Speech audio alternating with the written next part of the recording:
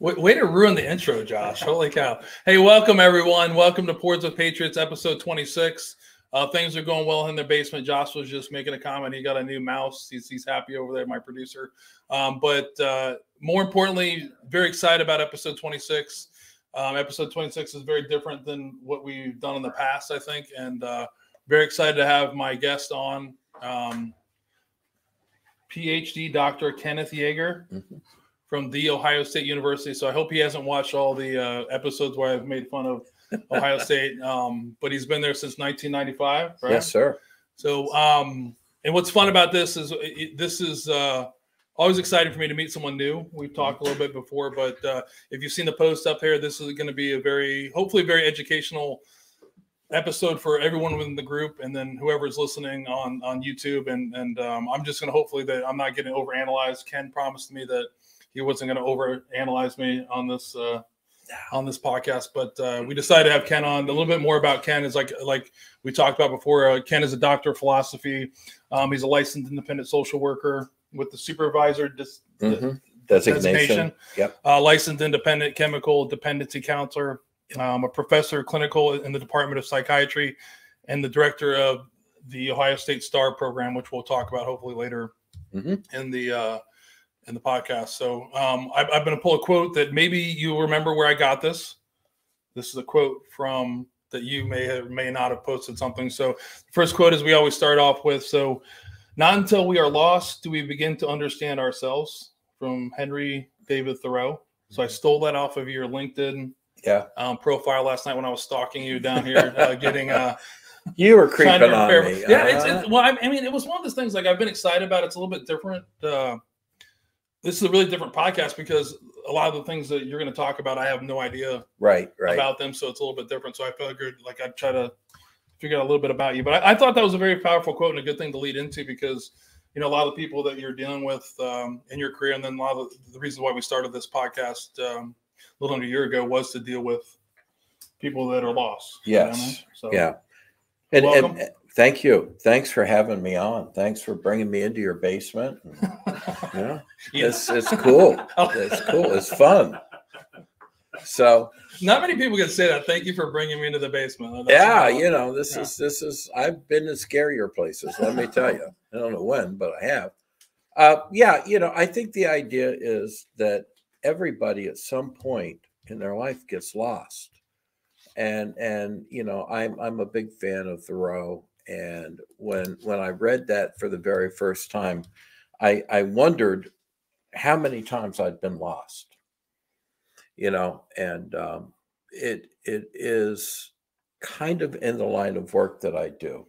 I came into the work that I do kind of through the back door, not knowing exactly what I was going to be doing, not knowing exactly what it was going to turn out to be. I don't think anybody wakes up and says, hey, I think I'm going to work in psychiatry, but I did. And it's been an interesting and amazing journey for the last 28 years of my life working in this area and understanding that there's no end to where the mind goes. And the more people have been lost, the more they grow, the more they have to share. And when you asked if I would be willing to come on, this is a sharing process. This is a healing process. This is an understanding process. Right. And that's why I said I wanted to come on. Yeah, and I can't thank you enough for coming on. And I don't want to thank Dan. He's down in the basement, episode 1, the lost episode we were talking about. But Dan was actually my first guest. And if you remember him, Dan's a former naval officer, still doing great things. But, I asked him, he's out doing FEMA stuff, only saving people's lives. But I asked him a few months ago to try to, find someone that we could bring on to talk about the issue that we're not, I don't want to say we're skirting it, but we talk about it a lot. And, sure. And one of my biggest fears, I think I told you, is, we're doing this, we're dedicated to this, but I don't want to say something wrong where I, trigger someone the wrong way or, but, I'm who I am. And I can't be thankful enough to have you come on and talk us through, someone who's an expert at it and get their opinion on it. And hopefully that reaches out to someone who's listening. You know, you're not listening to, you know, Che or a guest drinking and talking. It's a legitimate, you know, you've been doing this for a long time. It's funny you said you weren't sure, because if you look at your education, you started at Ohio State as a Bachelor of Science in social work. And then you got your master's of social work. And then you got your doctorate of philosophy with social work. So it feels like you knew what you were doing. All along. It was a pathway. I came in. I would never recommend this for anyone. And by the way, the reason Dan's here is I've got pink slips in the truck, and those are involuntary admissions to the hospital. But you need we need 2 signatures, and Dan's an authorized signature. So I thought it would be good to have him here, so it works out. My path is kind of strange. I didn't plan it, but when I got my first run at Ohio State, I was asked to leave after the first quarter. And it might have been my 1.1 grade point average, or it might have been setting the dorm room on fire, deep frying psilocybin mushrooms. I don't know which it was, but it was one or the other, and they asked me to leave. And I did. And my father said to me over my dead body, well, I pay for your tuition. And I'll come back to that line in a little bit. So when I went back to school, I finished my associate's, bachelor's, and master's in 3 years back to back. So an associate's is usually 2 years. The bachelor's is 2 years on top of that. The master's is 2 years on top of that. And I did all 3 of them in 3 years. So at a normal school, that's 6. At Ohio State, it's 3 because it's, you know. Well, it is the Ohio State University. So I think the most I took was 36 credit hours in a quarter. And I wear this pen wherever it is on my jacket. It's going the opposite. I'm looking at the screen, looking at the wrong side. It's the National Honor Society. I graduated in the top 3% that year, and I kind of knew where I was going, and it was kind of a time in the field where you actually had to have a master's degree and an independent license to practice. So I had a lot of motivation to get through those. Right. But again, the motivation was not so much holding on to the job, but staying with the people. Right. That's the goal, is staying with the folks and working with the folks. Well, if you've listened, one of the first things I ask people is normally what drove them into the military or whatever. But like, what was your driving force that you knew, like social work, psychiatry? When did you know that was for you? You said that was you knew that. Obviously, to put that much, work and energy into it, you had to have something that was driving you. Well, first off, when you're a freshman at Ohio State and you're deep frying psilocybin mushrooms, you're treading on very thin water. And it's funny. In high school, I took the armed services test and was 3rd in the nation. And I was doing LSD when I took the test. So that's probably why I scored so high. I have no idea. But I was kind of researching substance misuse all along. You were living it? I was it was, a very good friend of mine, and we're still best friends. His father was a dean of the College of Pharmacy. And one weekend we were looking desperately for something to get our moods changed with, and the only thing we could find were Demerol suppositories. And we're doing the Demerol suppositories, and I looked at it and said, there's something wrong with this, because this isn't really social use. Well, I think to me, this is interesting that you're being so forward. This is what I love about this, is it's like people come down to the basement and people are very open, and I couldn't be more thankful for that. But one of the things I think is funny is that the what you're into, and we'll talk about it as we go on, is I feel like, when I've always talked to someone that's in the mental health field or something like that, it's like a judgmental type of, I always feel like I'm being judged. And those are people that really didn't understand the things you've done. So to hear you say that, you're kind of like, man, you've been a guy that has really been, I've been trying to find your way, or like not, knowing that you haven't been probably doing the smartest things in your life. Right. And I think that's important when you're connecting with someone, right? Well, let's. You don't tell your patients that, do you? Or? I do. Oh, okay. I like this. This is I great. do. I tell my patients that you're not going to bullshit me. You're not going to tell me anything that I probably have not experienced. And I said the same thing to my children when they were teenagers. It's like, look, you've got a stacked genetic deck, and we'll talk a little bit about epigenetics as we go on.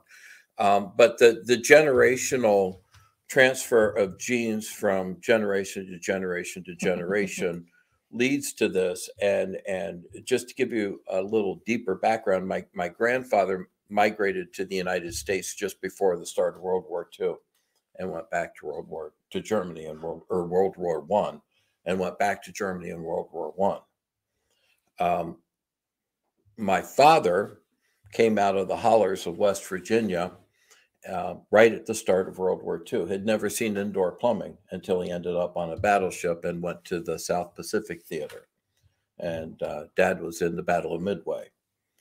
And, there's a long family history of drinking to cope with war experiences and having difficulty dealing with what it was, to the extent that my mother's father is still buried at the state hospital because he drank himself to oblivion. Was he a vet as well? He was a vet as well. He was World War I. Both of my grandfathers were World War I vets. Both of them had immigrated to the United States prior to World War I, and then went back and fought in Germany in World War I. I can't think of anything more horrific. Right. Yeah. I mean, it's interesting to bring that up because I guess that's a good way to talk about a subject. So, Pours with Patriots, we have a lot of supporters. We have a couple of people that have been very critical about, drinking and, and veterans. I know for myself, like we talk about these things. Like I definitely think I self-medicate with alcohol. And I know, I think everyone's different, but that's interesting to hear. Like even back in World War II, in World War I, that was some of the things that were still going on. Like, what's your feeling on that? Can you self-medicate the right way with alcohol? I mean, is that the right? Well, is there a tipping point, or is this like, are we? Yeah, I find even for me, I've seen for me personally, there's some days that I have really bad days. It just lets me chill out a little bit. Yeah, sure. Like for me, the only drugs I've ever done are, since we're like sharing. I've never done mushrooms. Somebody was asking, is if you deep fry the mushrooms, does it make the effects better? So I wouldn't know that. Maybe you would know the answer to that. No, it makes them taste better. Was the thought process, because I know I'm gonna puke after I eat these, so maybe the aftertaste won't be quite so bad.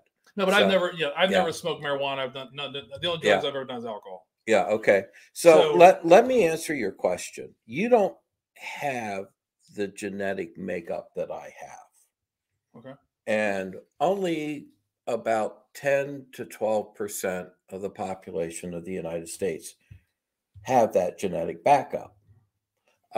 Most people can enjoy, can utilize to relax, can have fun with it, can enjoy the tasting of all the different types and everything. I'm just not one of those people, and there are probably dates that come back to you that are harder than other dates. Right. There are probably times of the year that are more difficult than other times of the year. And if alcohol does not cause problems in your life and it helps you to relax, then it's not a bad thing. I think the simplest definition, people ask me all the time, well, do I have a drinking problem? Well, I don't know. If alcohol is causing problems in your life, then it's a problem. All right. Let's just keep it really simple. So is that definition the definition of your problem? Like that's what I'm saying. Like, what's a problem to that person, right? So yeah, a problem. Like missing work to me would be like drinking where I miss work. That's a problem, right? That's a problem. Missing events in your family. That's a problem. That's a problem. Like getting arrested for drunk driving. That's a problem. Problem. Yes, I think it was like problem. Yeah. Waking up in the morning, splitting headache, having to down 1,800 milligrams of Motrin and a bunch of water. Not a problem. Not a problem. Survival. Subtle difference, yeah. If it's a Sunday morning, yeah. But if it's a Monday, or if it's a Thursday, or if it's a Monday, Wednesday, and Thursday, then maybe it's a problem, And I want to apologize up front before we go into the episode. Is if I'm uncomfortable with some of the things, I'm going to make a joke about it. So they may not be funny. I'm apologizing to you and everybody else. That's kind of the way to do it. But like, we've all been there before where but I just want to ask that question because, our idea behind this is like, we've included whiskey because it's a big, I feel like whiskey's has brought me to a lot of great people. It's actually helped me in a lot of ways, but I understand the problem thing, but there's a lot of criticism when, you start telling people that you're dealing with, veteran suicide and alcohol. People are just like, oh gosh, this is, are we contributing to that? And I'm not looking for a validation to say we're right, but what you said is right. If you're drinking alcohol and it's causing a problem in your life, and it's a problem. That definition of your problem, you have to really understand what a problem is, right? Exactly. You've got to understand, and you've got to define for yourself, because nobody's going to be able to define that for you. So, and I didn't launch into that to make you or anyone else uncomfortable. It's just, it goes along with the territory. I thought you were talking to Jason, but I'm going to talk to him again later. And again, we've got pink slips, so it's okay. But that you were asking me how I knew this was right for me. Right, yeah, back to like when you did social work. And you know what? I saw that there was an avenue that I could take my life experiences and use those to help somebody else. And when you get that opportunity, you can't pass it up. You can't miss it. You can't say, well, yeah, I know, but I'd rather go, do X, Y, or Z. When you have the opportunity to make a difference in somebody's life, you have to show up and you have to do it. You have to do it right, and you have to do it professionally. I got a lot of flack going through the academic process because I was pretty open about my life experiences, and a lot of people were saying, "Well, you can't be a professional. You're biased in what you do." And it's like, well, kind of my thought process is if I can talk to a person at a one-to-one level about what they've experienced and understand it, I'm probably less biased and maybe even a little bit more able to be related to. Right. I'm not going to say that I'm more effective because I don't believe that's the case. But 90% of accurate human interaction is when people can relate to one another. Right. And that's what I was banking on, and that's what I was hoping for. And then comes all of the other things with being in academia and having to publish and having to research and having to do all of that stuff, which is quite the challenge. And that is where I originally started working in a treatment program where we treated impaired professionals, physicians, nurses, attorneys, engineers, all professional people. Dentists. Yes, dentists. I had to throw that out there because I just read something about dentists being off the very, very high on the suicide risk chain. They're third. Yeah. And I realized that there wasn't a person coming through there that hadn't been traumatized by what they do. And that got me thinking about mental health. So I left the addictions field and went to work in mental health. And I got into mental health to treat trauma. And mental health wouldn't do anything about the drinking or the drug use or whatever. And I was kind of thinking, how in the world do you get these two to merge? How do you get them to come together? And now, 25 years later, let's say, the STAR program has been in existence 15 years ago. And the STAR program, we started it to support healthcare providers who see things that nobody should ever have to see, to do things that nobody should have to do, much like your group of people. Right. You've seen things that nobody should ever have to see and done things that nobody should ever have to do. And to help them to deal with that so that they don't get to the point where there's maladaptive coping. And to me, when you called and said, would you be willing to talk? That's the idea, is that how do you catch people before things get out of control, before the real damage occurs? And how do you help them to understand that the guy that works in the place that I work, the psych hospital, is not out to get you? And I make jokes about pink slipping you and hospitalizing you against your will. But the fact of the matter is that we're all there to help. And the STAR program, to tell you how big it's gotten, we started doing peer support and teaching other people how to support each other.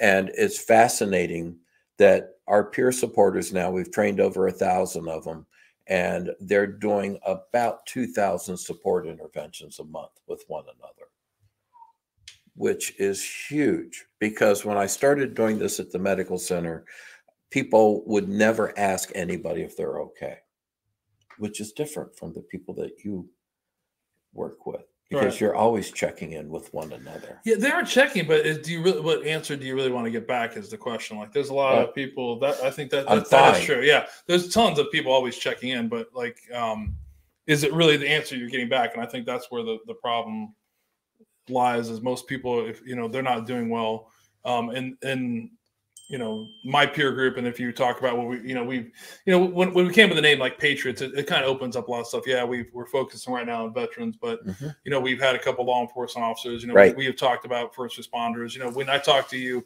early in the week, I never thought, I thought about doctors. It was kind of like when you brought up a case of a doctor just getting covered in blood, something going wrong, that they didn't think, something went wrong. I never thought about that in that way. Yeah. And you're kind of like, and I think a lot of it, not that I'm going a different direction, but back to the original thing you said about asking people, is I don't think we're honest with ourselves. And if somebody asks you, you really need to be like, you need to be honest. But the problem is you have to be careful. I feel like you have to be careful with that, because what you tell people can be held against you pretty quickly.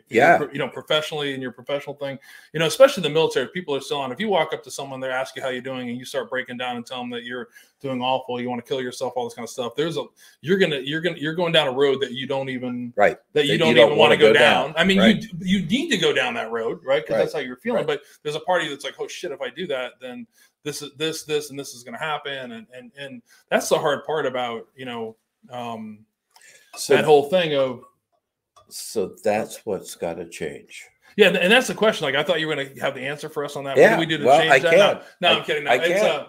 But it is a change that happened. Like, it's funny. Like, you brought up the STAR, and we'll post some stuff on the page later on. Yeah. But STAR is at Ohio State University. We actually talked about it, I think, a few episodes back. I've been trying to educate people on stuff, but it's a dedicated team whose sole purpose is to identify, educate, and treatment of those who survive trauma and people who support them. So, trauma is not just like, everybody has trauma. And I didn't think of that same way. Like, that's the other part about, I think, veterans. And sometimes we think like we're the only people that have dealt with this stuff. Right. Right. And that's not the case. We're not unique. We're not special. No. Right. 90% of the population will experience one trauma in their life. Right. 90%. It's ubiquitous. There's no getting away from it. You got a parent, you're going to lose a parent. Right. That's traumatic. Right.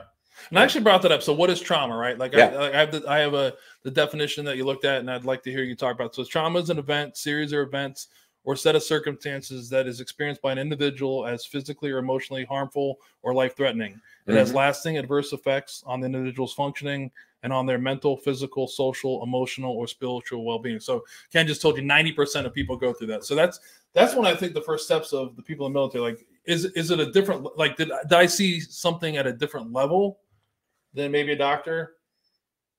Yes. But you still have been subject to a trauma, right? You've still been subject to a trauma. And it's not as much what you were exposed to or what you saw, but really what kind of coping skills do you carry with you that makes the impact different. And a lot of people experience trauma and don't have any major impact of trauma, but there are certain factors associated with trauma that make it come closer to home. Seeing somebody that could be, a family member, right, or happening to somebody you know, or, you know, having your own life put at risk and that close call. Those are all the pieces that are part of what trauma is. And there's a predictable response to trauma. Right. So those that experience the trauma are hypervigilant. Yeah. You begin to see the world as a less safe place. Yeah. You wonder what's going to come at you next. Is the next shoe going to drop? What's happening? And I don't know. I expect that most of your listeners have been hypervigilant at some point in their life. It's a survival mechanism. We're hypervigilant because it keeps us alive. Right. All right. The next step when a person is exposed to trauma is to try. Well, you talked about the cope. Not before you go on. You talked about the cope mechanism. So I'm listening to "Once a Warrior, Always a Warrior" by Charles Hogan. He's I think he's a medical doc. He's a former colonel medical doctor talking about some stuff, and it's a long audiobook. And one of the things like the cope mechanism we talked about is like one of the other things is like you said before, everybody is prone to it, but those coping mechanisms, like that's where I think a lot of that's the first start where people are like, okay, there's 6 of us down in the basement. We witness something, right? We witness the same thing. We experience the same thing. We experience the same trauma or event. 5 of us are fine, right? Right. And that other person, a year or 6 months later is just shot by it. Yeah. Right. So is that there's like you talk about coping mechanism, but if, especially in the military, we're trained the same way. We're trained to deal with some. So one of the things he talked about, maybe I'm wrong. Maybe it's a coping mechanism or not, but there's like just people that handle that trauma differently. Right. Yeah. And it's not a weakness. Like everybody would say, normally though 5 people are fine. The other guy or gal there's something wrong with them. They're really not. They just don't. They experienced it differently. Right. Whatever it was, they experienced it differently. And it overwhelmed their coping mechanisms. It's not that they were weak. It's not that they were not smart. It's not that they were not prepared. Whatever they saw hit them in a way differently than it did the other 4 people in the room. Right. And the other piece of it is that everybody will respond differently to the same trauma, and not everybody will recover from the trauma at the same rate of speed. So, and some are better at hiding it than others. Yeah. Yeah. So this is not anything but the individual response to the life experience.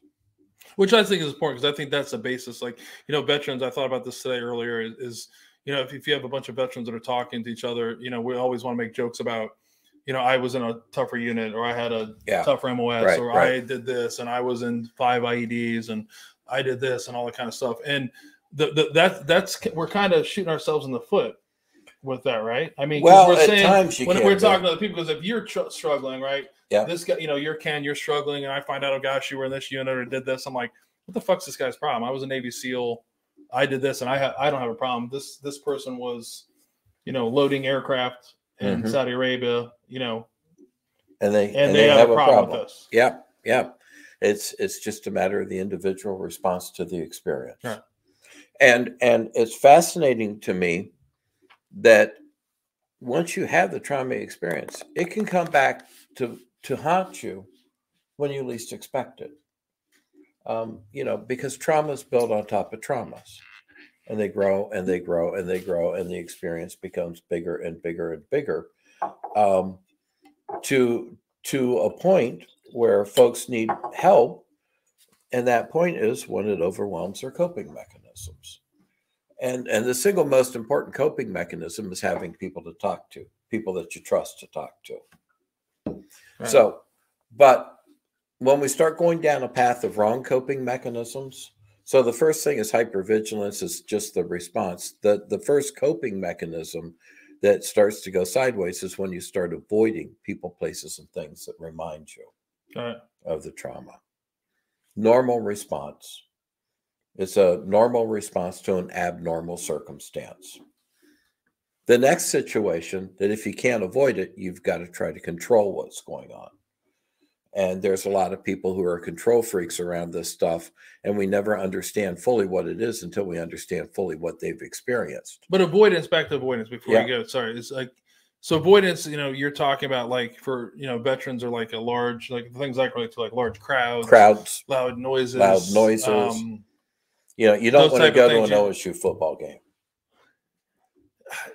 I think I've been there. I mean, I think it's for some people it's okay, for some people it's not, right? I think that's another thing to understand. I think that's the problem is like as you're talking about these, that's the one thing is some people it is avoidance, and avoidance is that it is that simple. It could be 15 people. It could be they don't like being around 15 people. Like where to me, like I most recently when I felt uncomfortable, I went to the David Chappelle show on New Year's Eve. How they have that going on while you're getting out. I will tell you, I got a little antsy because it was like I didn't have control. I couldn't get out of here. They were limiting the access to get out there. There's tons of people around you. And my wife was even, laughing about it. It was like, it's fine. I'm like, you're fine, but I'm getting hyper aware. I'm like, I don't like, this is the perfect, like in my mind, I'm thinking like, this is the perfect time that you do something horrific to people because we can't get out of it. You can't. Yeah, exactly. So, and I'm trying to, I mean, I'm sorry, I'm not trying to interrupt you at all. I'm just trying to kind of relate it to, the experiences that I know in the community that we're trying to reach out to. And that's one of the things. So it's very important. Like there's people, and that's one of the things is no human being is meant to be isolated, right? Like we're, and especially in the military, if you've left, you've been really close to people, and then all of a sudden you have no one. That's not good for, that's not good for that individual at all. You know what I mean? So you're being alone in your own head is a dangerous place to be. Especially in my head sometimes. It's well, I wasn't going to say that. from the hour before, you're like, okay. He's like, it's going to give him a notepad over it. No, but it's. But that's. I'm just trying to expand it more to like everybody else to the whole. Yeah, no, that's fine. There's a different gamut of like the things like I can normally go to a game, and I'm fine. Like, there's certain things like the other day I thought I heard fireworks, like it goes off, and it's like, it's February. Fireworks aren't going to be, so you think something's like something else is going there's on. Just like there's a weird, like it's just not normal. So that's right. Well, and that's not limited to the veteran population with mass shootings going on every day. Right. There's an entire generation that's their greatest fear, and we're still dealing with that. Right. So if you can't avoid it, you try to control it. Right. So you would have done anything to be able to control that end of the show and that feeling trapped and taking control of it and getting yourself and your family and those you care about. Oh, yeah. Like, because I was like, I could control it sometimes better. I could have done this easier. Like, why don't they have more people? Like, of course. Control, 100%. Yeah. So, and if you run out of avoidance techniques and you run out of control techniques, then there's this absence of trust.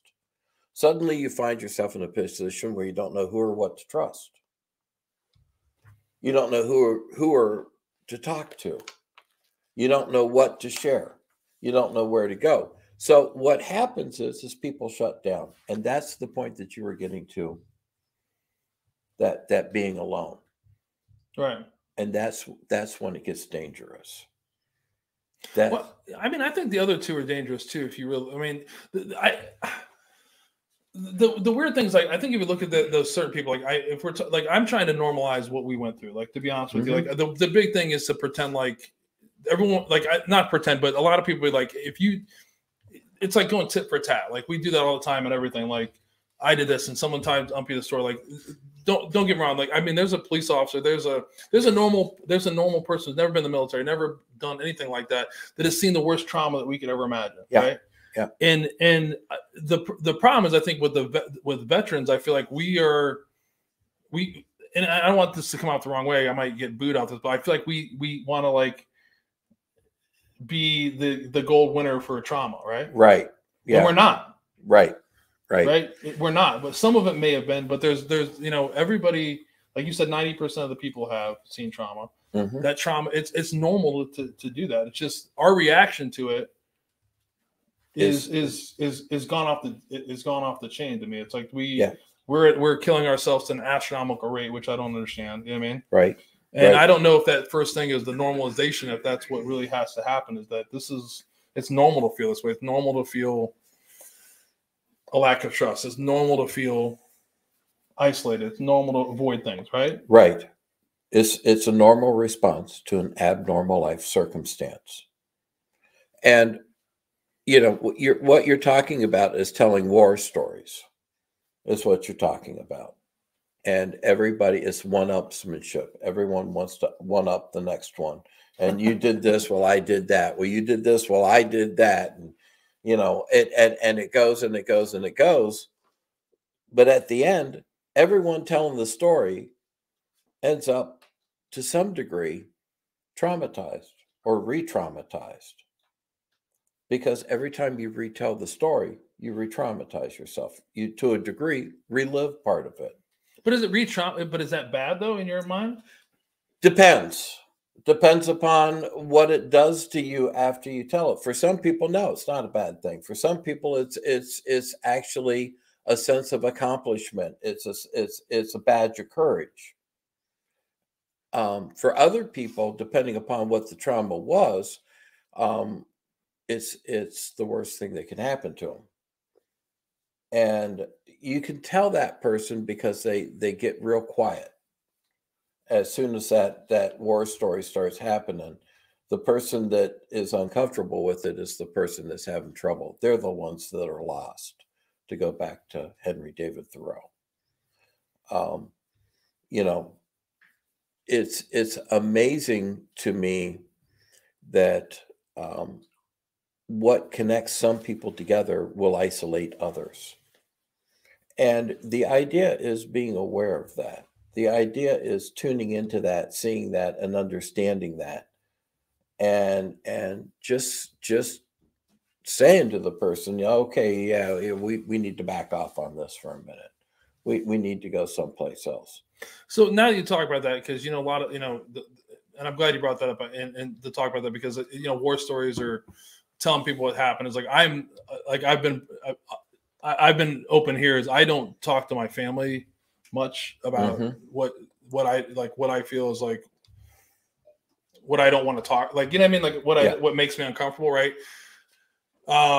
So I think it's like, I don't know if it's the story, but it's the audience sometimes. Does that make sense? Like, so I feel more comfortable, like, honestly, like if you know, Jason's down here, there's 3 veterans down here and 3 non-veterans. Right. So I feel more comfortable talking to Jason and Dan than I do other people, because we relate, right? They can, shared experience. Yeah. And it's a big part of me, is like, when I say that I'm not being judged. Yeah. Right. So, and I think as a family, you know, as a family member, that's one of the things that you talked about, you know, and I'm glad you brought that up and said it that way, is like, you know, families want to hear these things. They want to know what's in your head.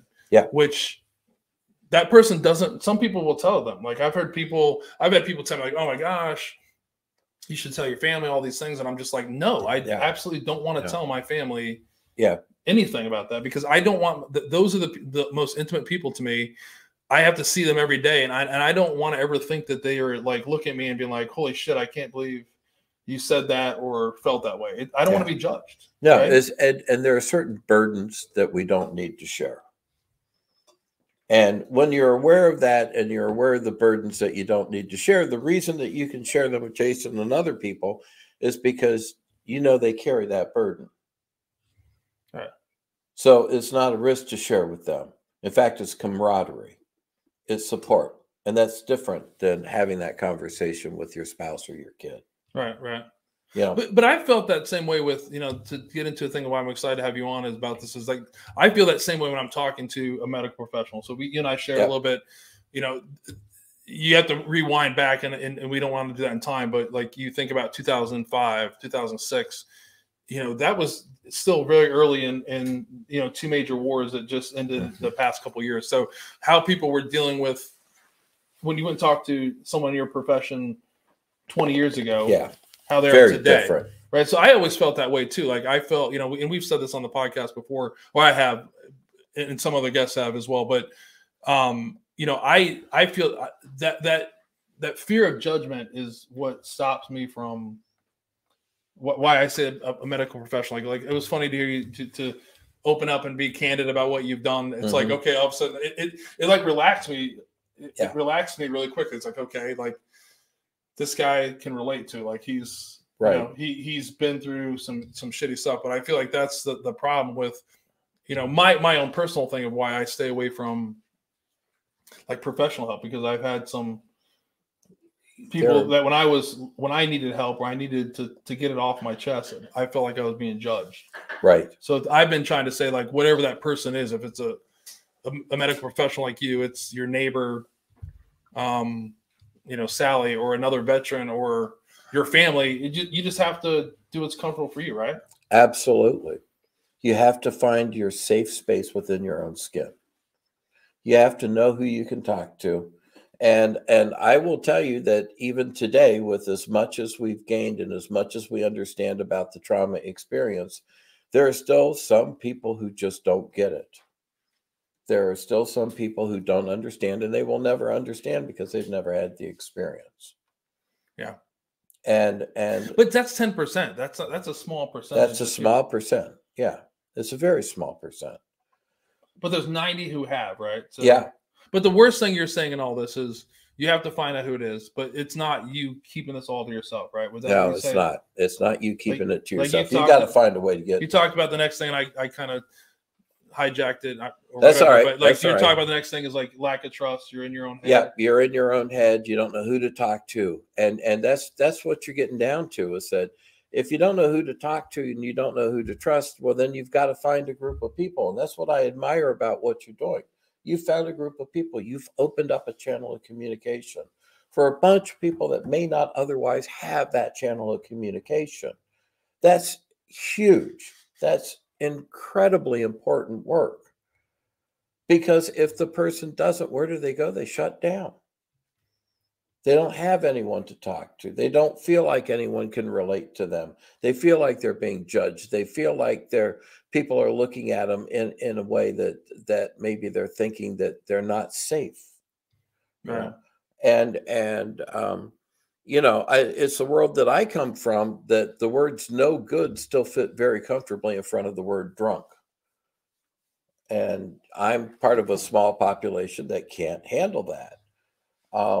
But there is a part of the population that still looks upon your experiences as somehow damaging. And it's not the case. It's not the case. They're just your experiences. Right. And when people do that, you tend to shut down because you don't know who to trust, or you don't know how it's going to be accepted, or you don't know how it's going to be shared.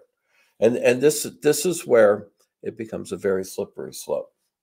And you wanted me to talk a little bit about suicide. Right.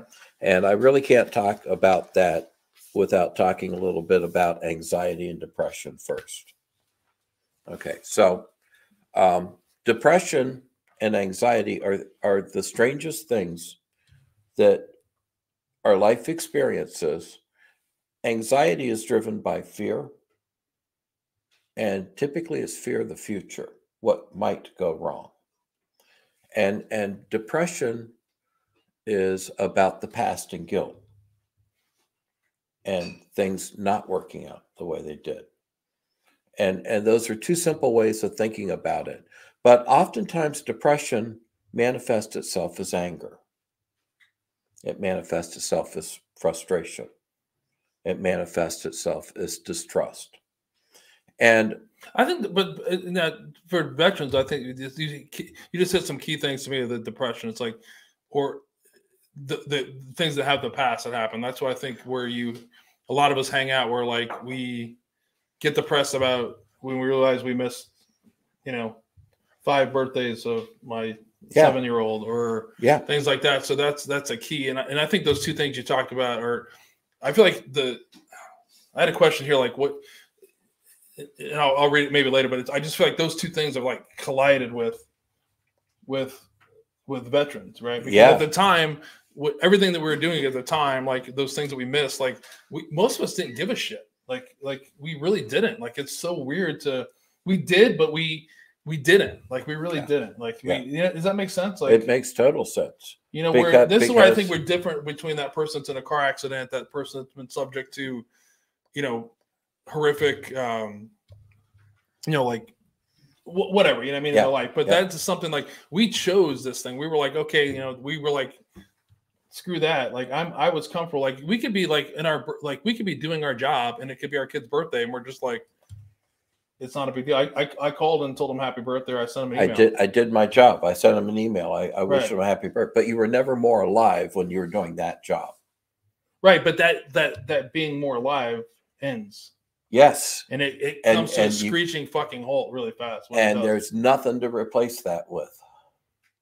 Whiskey sometimes or other things. Or no, other things. Like I've been like we were talking before, you know, like triathlons and right, marathons and whatever. Yeah, there's that. Yeah, but I think that's what I mean. I'm glad you brought that because I'm just trying to, not that I don't care about other demographics or other people, but you know, it'll take me my whole lifetime to try to figure out what's going on with veterans, hopefully. Yeah. So those are the things to hear you say that. I think that one thing, the depression, what we have done in the past, where it finally catches up with us, I think is different to a lot of people, right? It does. It catches up with you. And the strange thing about depression is you can see it coming. You can understand what it is. You can understand what it's going to do to you. And you still can't stop it. It was like that Netflix. Have you seen that Netflix? What is it? Loudmouth or whatever? No, it's like Big Mouth. Yeah, I always mess up. There's like a depression kitty. Like whenever like something's happened, there's like an animated like cat that's like the depression cat. But you're right. It's funny that you see that. It's the truth. Like you see it. But it's interesting because that's the thing is I don't know if we really, I don't know if I ever saw it coming until it came to an end, right? Oh yeah. And does that make sense? Yeah, because you're in the midst of it. You in the midst of it, and you can tell yourself that thought's not accurate.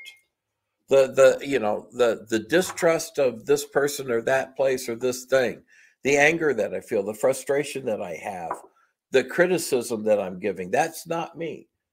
But you can't stop yourself. And even though it's there, it's got to go through its course. It's got to go through its course. And understanding that is probably the first step to understanding where the danger begins.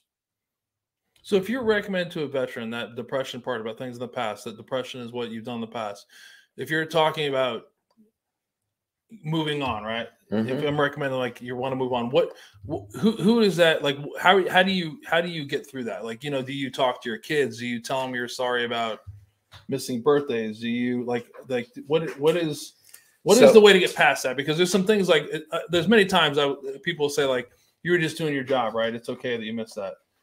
And most of the time I think a lot of us go like, we're just getting that, like, you're just getting a pat on the back and being like, that's great, right? That's great. Yeah. Right. Like, because the person to me is like, if I tell someone who's not, this kind of contradicts what I said earlier, but it's like, if I tell that story to like someone who's never been in the military, they weren't affected by it. They're just like, you're just doing your job. You're all right. Mm-hmm. But really that driving issue of depression that's bothering me is you have to go to the source, right? Like if you're feeling guilty about abandoning your wife with kids while you deployed or missing birthdays, those are the people you have to seek forgiveness from, right? Or you have to put something equally as powerful up against the depression. Ooh, tell me more about that. So what is that thing that's equally as important to you and is equally powerful? And you're hitting on it. It's your wife. It's your children. I'm going to pick on Dan because I haven't depressed him for a bit. Many of my best friends, their fathers were professionals, pharmacy physicians, and what have you. And I was talking to a friend of mine. His father had passed, and I went, and it was like, he had kind of a rocky relationship with your dad. What was the deal? And he said, my dad was a good physician. And that's the absence that you're talking about. His dad was a good physician, but he was always working. And you could say the same thing. Yeah, you were doing your job, right? But to counteract that depression, you've got to put something equally powerful up against those thoughts to be able to turn those thoughts, to be able to bend that curve of where your mind is going. And you've got to ground yourself in the reality of today that I'm not doing that job anymore. And my job now is here with my family. And my job now is whatever my job is. Right. And how do you get the importance of that to raise to the level of what you remember about your other job? Because the memory is always going to sound sweeter than the reality of it was. To me, it's not the job. Like, so I don't chase like I chase the adrenaline like in a different way, but I don't. That's not what I don't get me wrong. You missed that, but I'm more stuck in the past of like, for me personally, is like, and I think a lot of us are, is like you see your sons. Like I have 3 sons, right? Like one of them, like there's a connection that I don't have. Yeah, because I was gone. Yeah, like I can't change that. No, you can't. Right, but in my mind, it just beats me to fucking death sometimes. So like to some people, like it just beats them to death. Like I don't like it, and I don't know if it's like a repetitive thing, like you're stupid, but like you just like I'm always constantly like you know that like you no matter what you do, no matter how much like how many games I go to, if I coach my kids' game now, like I missed like 6 years of their life was pivotal, right? And all the things they do, and like I think this happens to like veterans, is like all of a sudden like they do all these things, and then all of a sudden that kid goes back to mom, and they talk to mom about things that they want to talk to, and I'm just throwing some broad things out there, just like but so it goes back to that whole thing of like that is it really getting that forgiveness from the people that you really hear? Because like I don't give a shit about anybody else during that time frame. Like if I'm being honest with, like I don't give a shit about how my dad felt. I don't give a shit how my mother-in-law felt, my father-in-law felt, about all that kind of stuff. I really still harbor guilt about how my family felt, and then how my kids felt. Right. And that's hard to deal with, right? You know what I mean? That is hard to deal with. And what's the equal and opposite of that for you?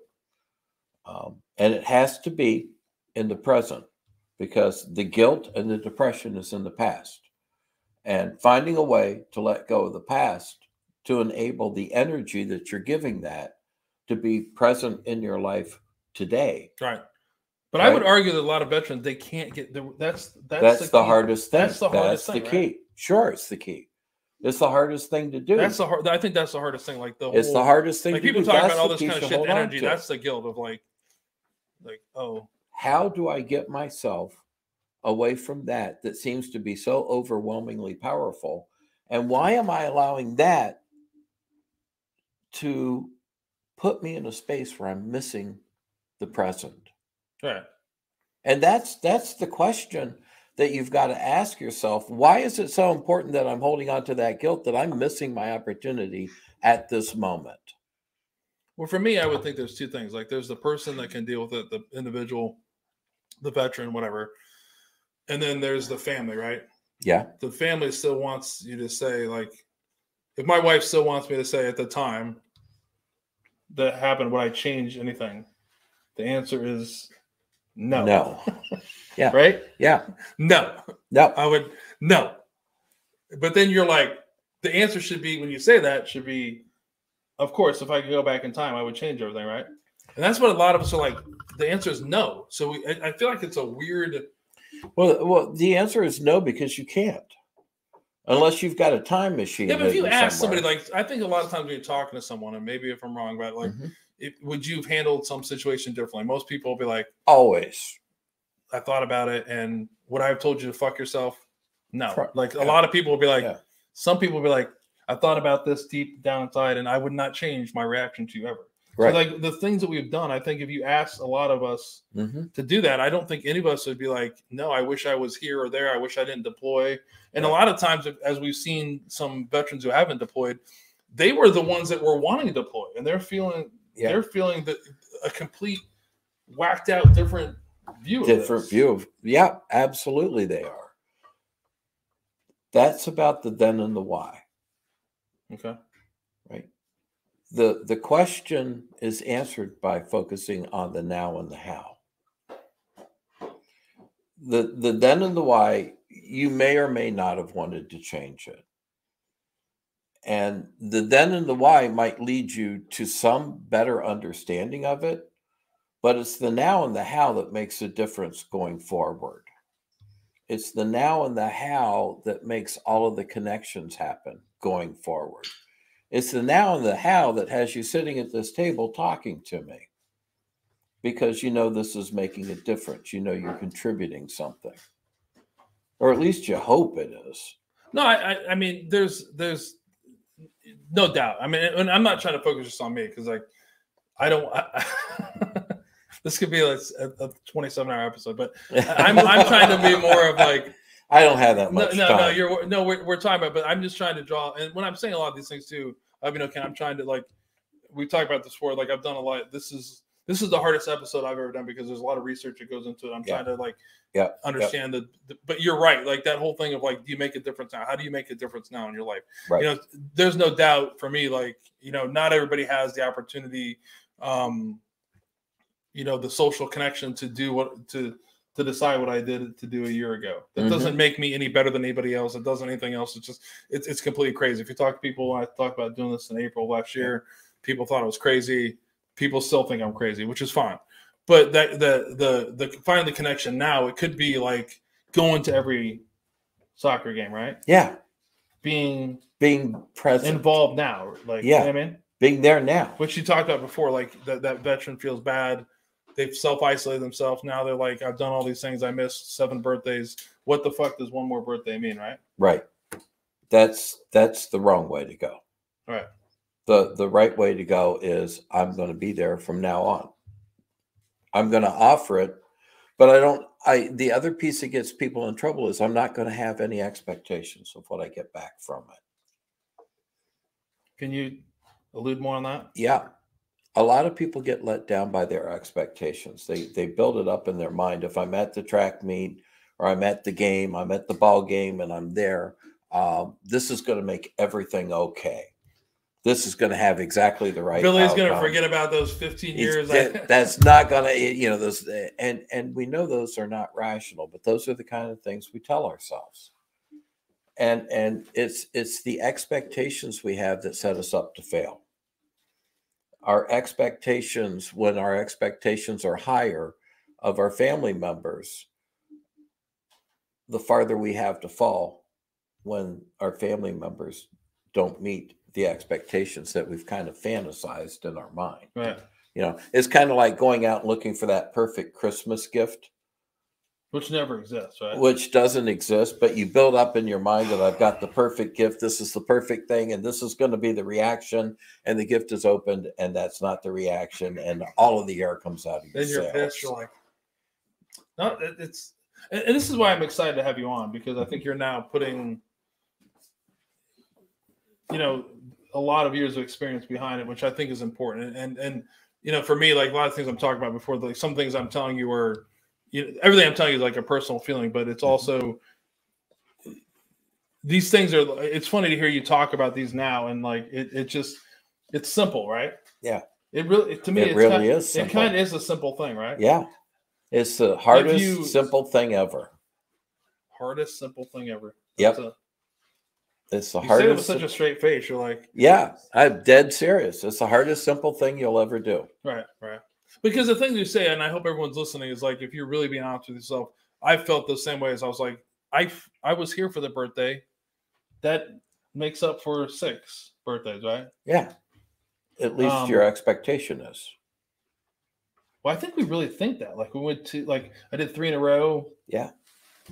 That makes up for 6. Yeah, but you're right. I think really having a real perception. But I think so the thing that's interesting, everything we're talking about that individual. We're talking about that individual that's been through trauma, that veteran, that police officer, whatever. Like, I think the other part about this is, and it's not to shift blame on anybody else, but there's that other, like, the other part of it is the family if they're together, right? The children.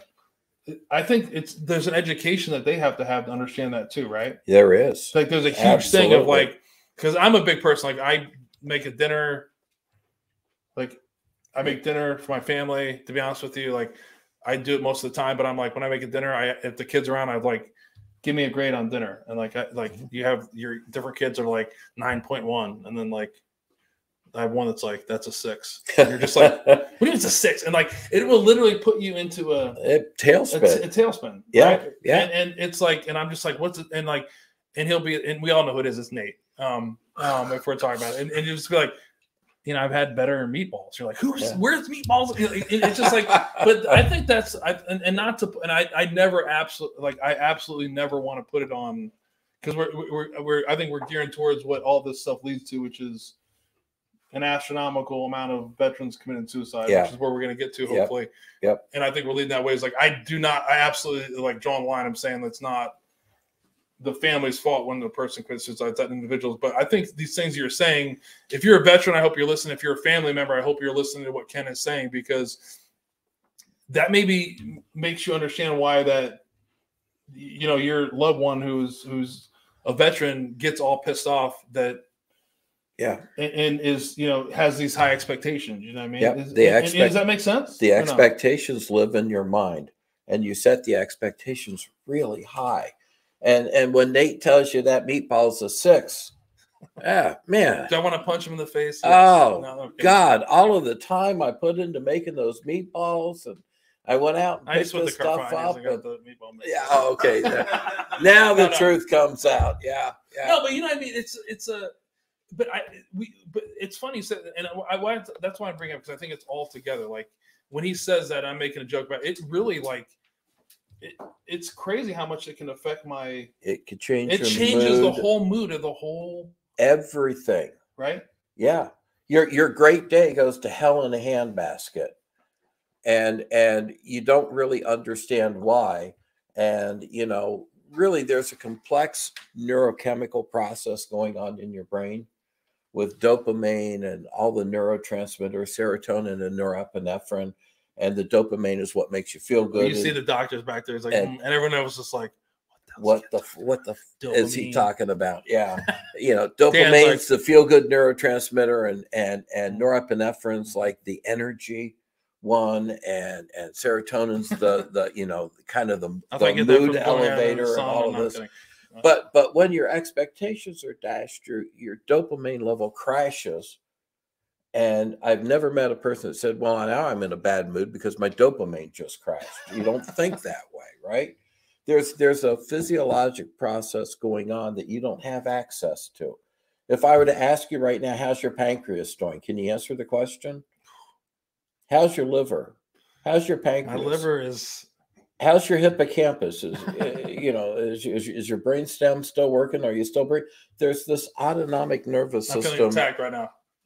My kidney is feeling attacked right now. Oh no, I hope not. Yeah. So you know, there are all these things going on, and you don't even realize it. You know, your body is telling you to blink your eyes, and just because I said blink your eyes, now you're trying to resist blinking your eyes because I planted that seed. And the idea of it is that your autonomic nervous system is what keeps you alive, but it also does things to you that you don't understand, like changes your mood. There's a word for it. It's called emotional augmentation. It's being instantly pissed off for absolutely no reason. Yeah, Jan, I hear that. There you go. I'm getting that. There you go. It's a 25-cent term for instantly pissed off for absolutely no reason. So to go back to what we're talking, like I think it's because we're gearing on veterans. Is I feel like the things we talked about depression. We talked about the no and what is it? What's the now and the how versus the then and the why. I think most of us are trying to fix that. Yeah. Right. Yeah. And then you make a dinner for your kid, and he tells you it's a 6 meatball. Yeah. And it's just like spirals. Like then you're like, I got kicked in the teeth. I'm ready to go. Like next thing is a vacation, right? We go on vacation. You're like, this is the best vacation. This is the best vacation I ever had in my entire life. Yeah. And you take them there, and your kid's like, I'm bored. Yeah. So I think I don't know if it's like that. I personally, for me, I'm speaking for myself here, and I think I speak for a lot of veterans. Is we are trying to make up for the past with the now. Yeah. But we run into the things you're talking about, like that. The expectation. These crazy expectations, like I'm going to Disney World, I'm going to spend $10,000, it's the best thing ever, and then it doesn't happen, and then we just you crash, right? And it takes you back to the then and the why. Man, this is deep. I like it. Yeah, this is the place where most people get stuck. But you always go back, right? Yeah, you go back because it's what you know best. You don't know the future at all, so it's easiest to go back. There. Future doesn't count. You don't know what it is. You don't know how to handle it. You don't know what to expect.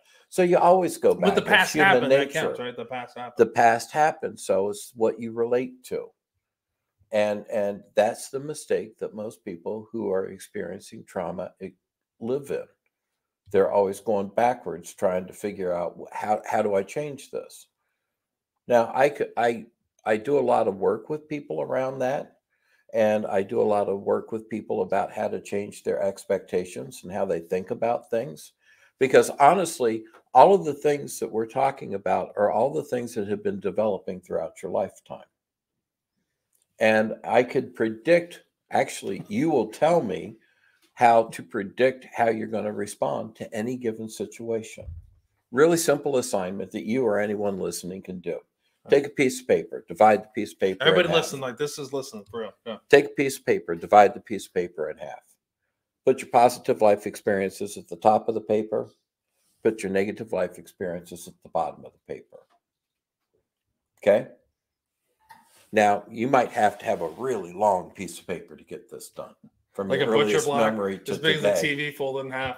Yeah, that's big. That might work. Then go back to each experience that you put down and write down how you reacted to it, the good and the bad. And then go back and look at it and see if there's any patterns. And I promise you, before you put down half of how you've reacted over the past things to both the good and the bad, you're going to see patterns that start to develop. And those patterns that develop are the patterns that are going to continue in your life unless you change them. Are you talking to me or everybody? Like, everybody. Everybody. I feel very targeted right there. I'm like, the thing in psychiatry. Yeah, well, you're the person I'm talking to, but I forget I'm talking to a lot of people. I feel a ton of pressure right now. But no, it's the truth. I think there's. And working, but that back and forth, like I think that's the truth. Is like I think I said this before. If I haven't, it's fine. But I've said it out loud in other forms. But what gets me the most mad is I don't need that piece of paper, right? Like I know, Yep. I know what's going to happen. Like so, I know I'm going to do something. Like you know what, I come down here like in the basement, and I'm like, what I just said or did upstairs is wrong. Mm-hmm. I said I shouldn't have said that.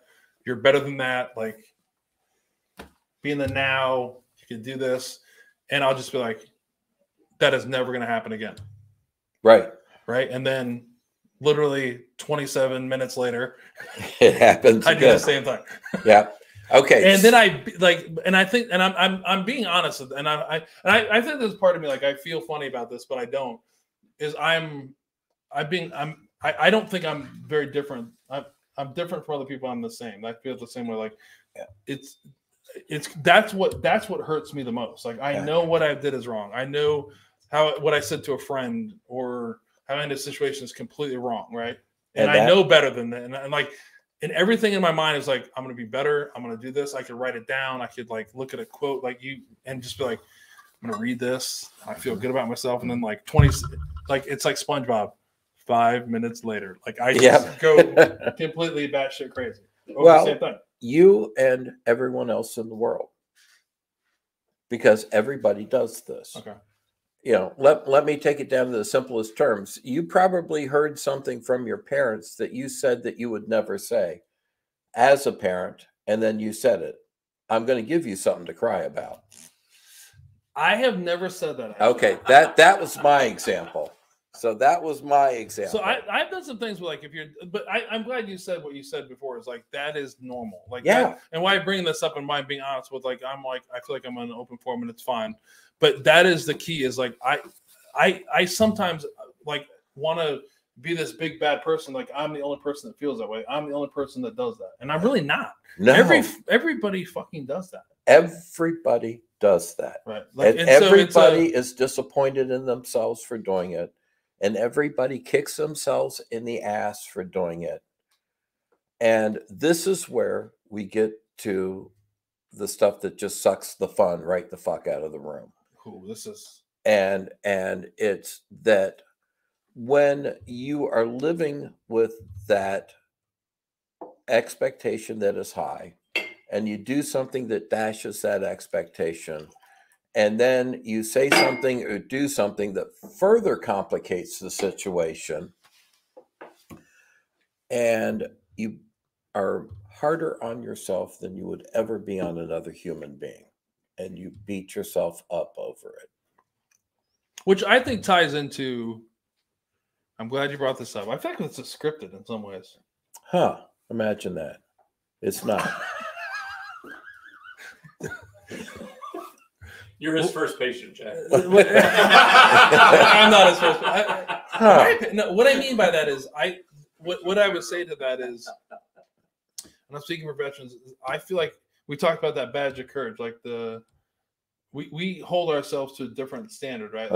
Like failure is we not are an supposed option. to be like better than everyone else, right? Like that's the whole thing. You talk about these things, like, man, that fucking cop, whatever, dude, we're better than the cop. Like whatever. I had a better ASVAB score, or whatever. Like, you know what I mean? Mm-hmm. But I feel like those things you're talking about, we hold ourselves. We won't give up. We hold ourselves to such a high standard because that's what we're supposed to do, right?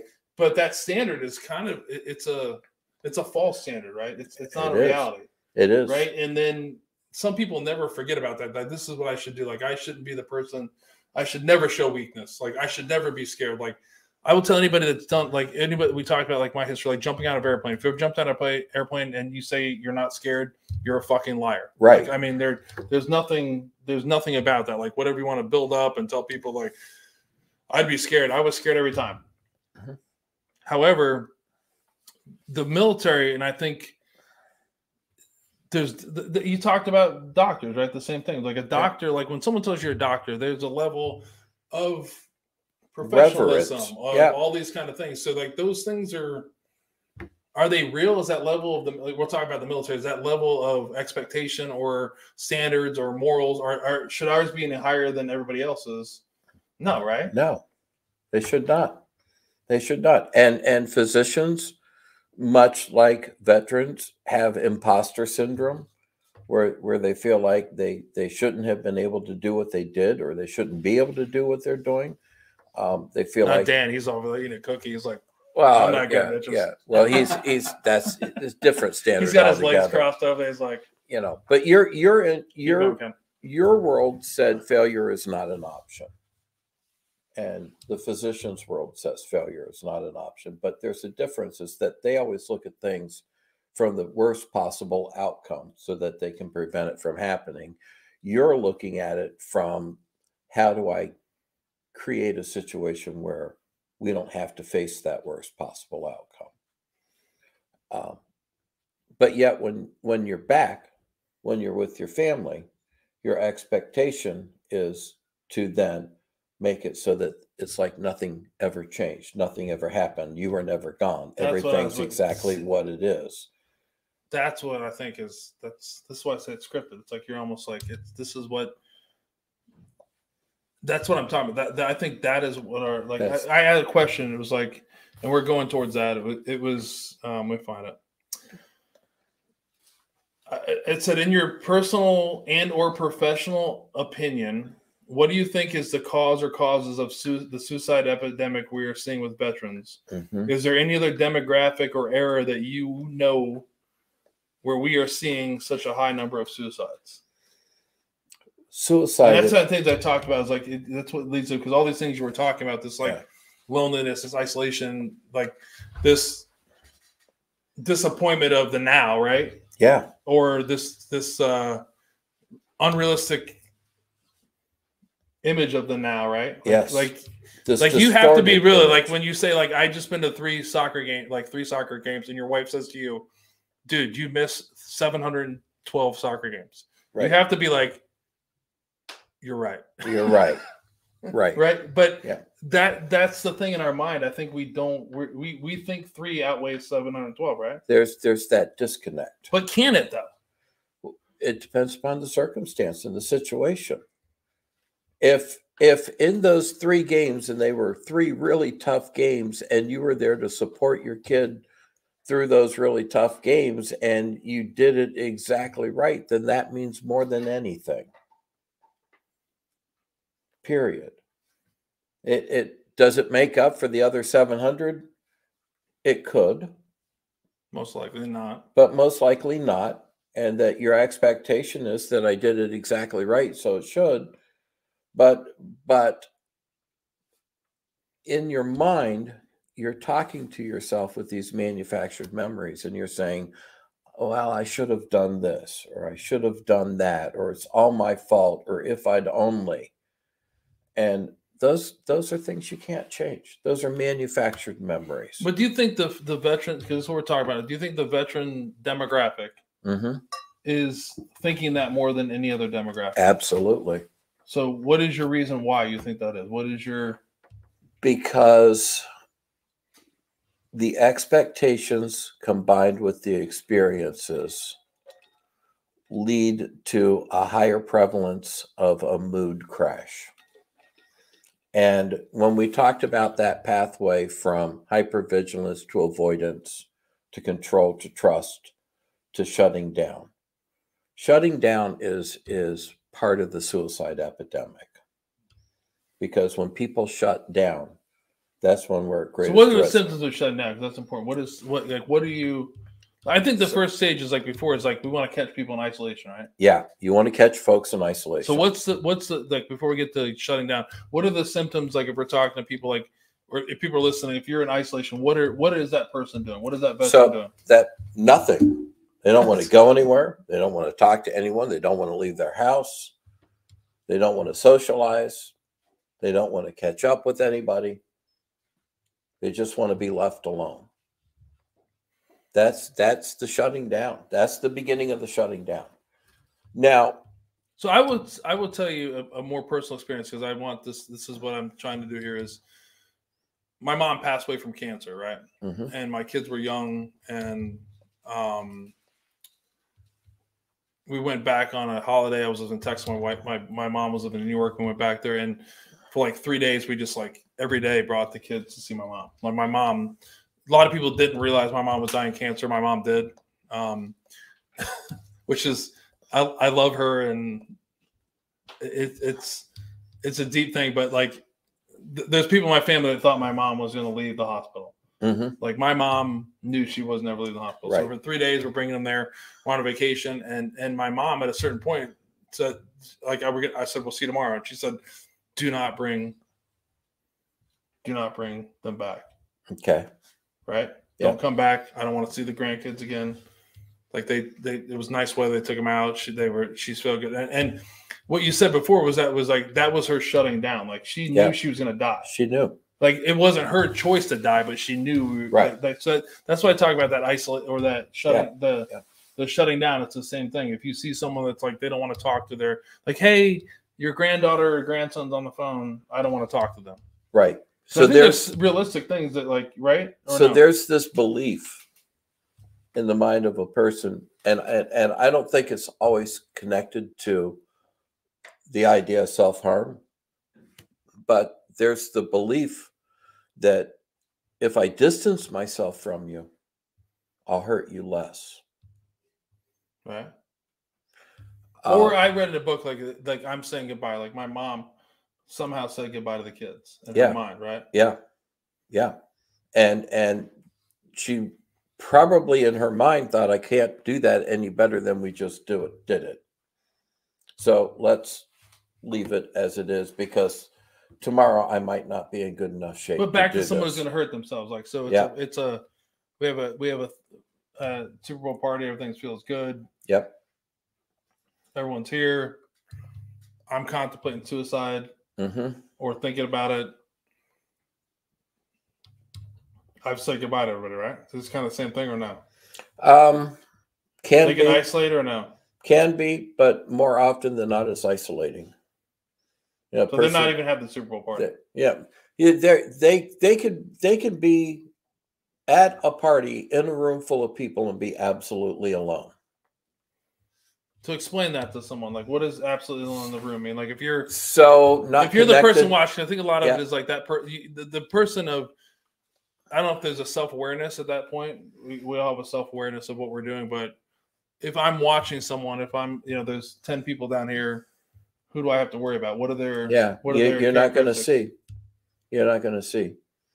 Suicide is like a pawn in a chess game. Once it's put in motion, it's always in motion.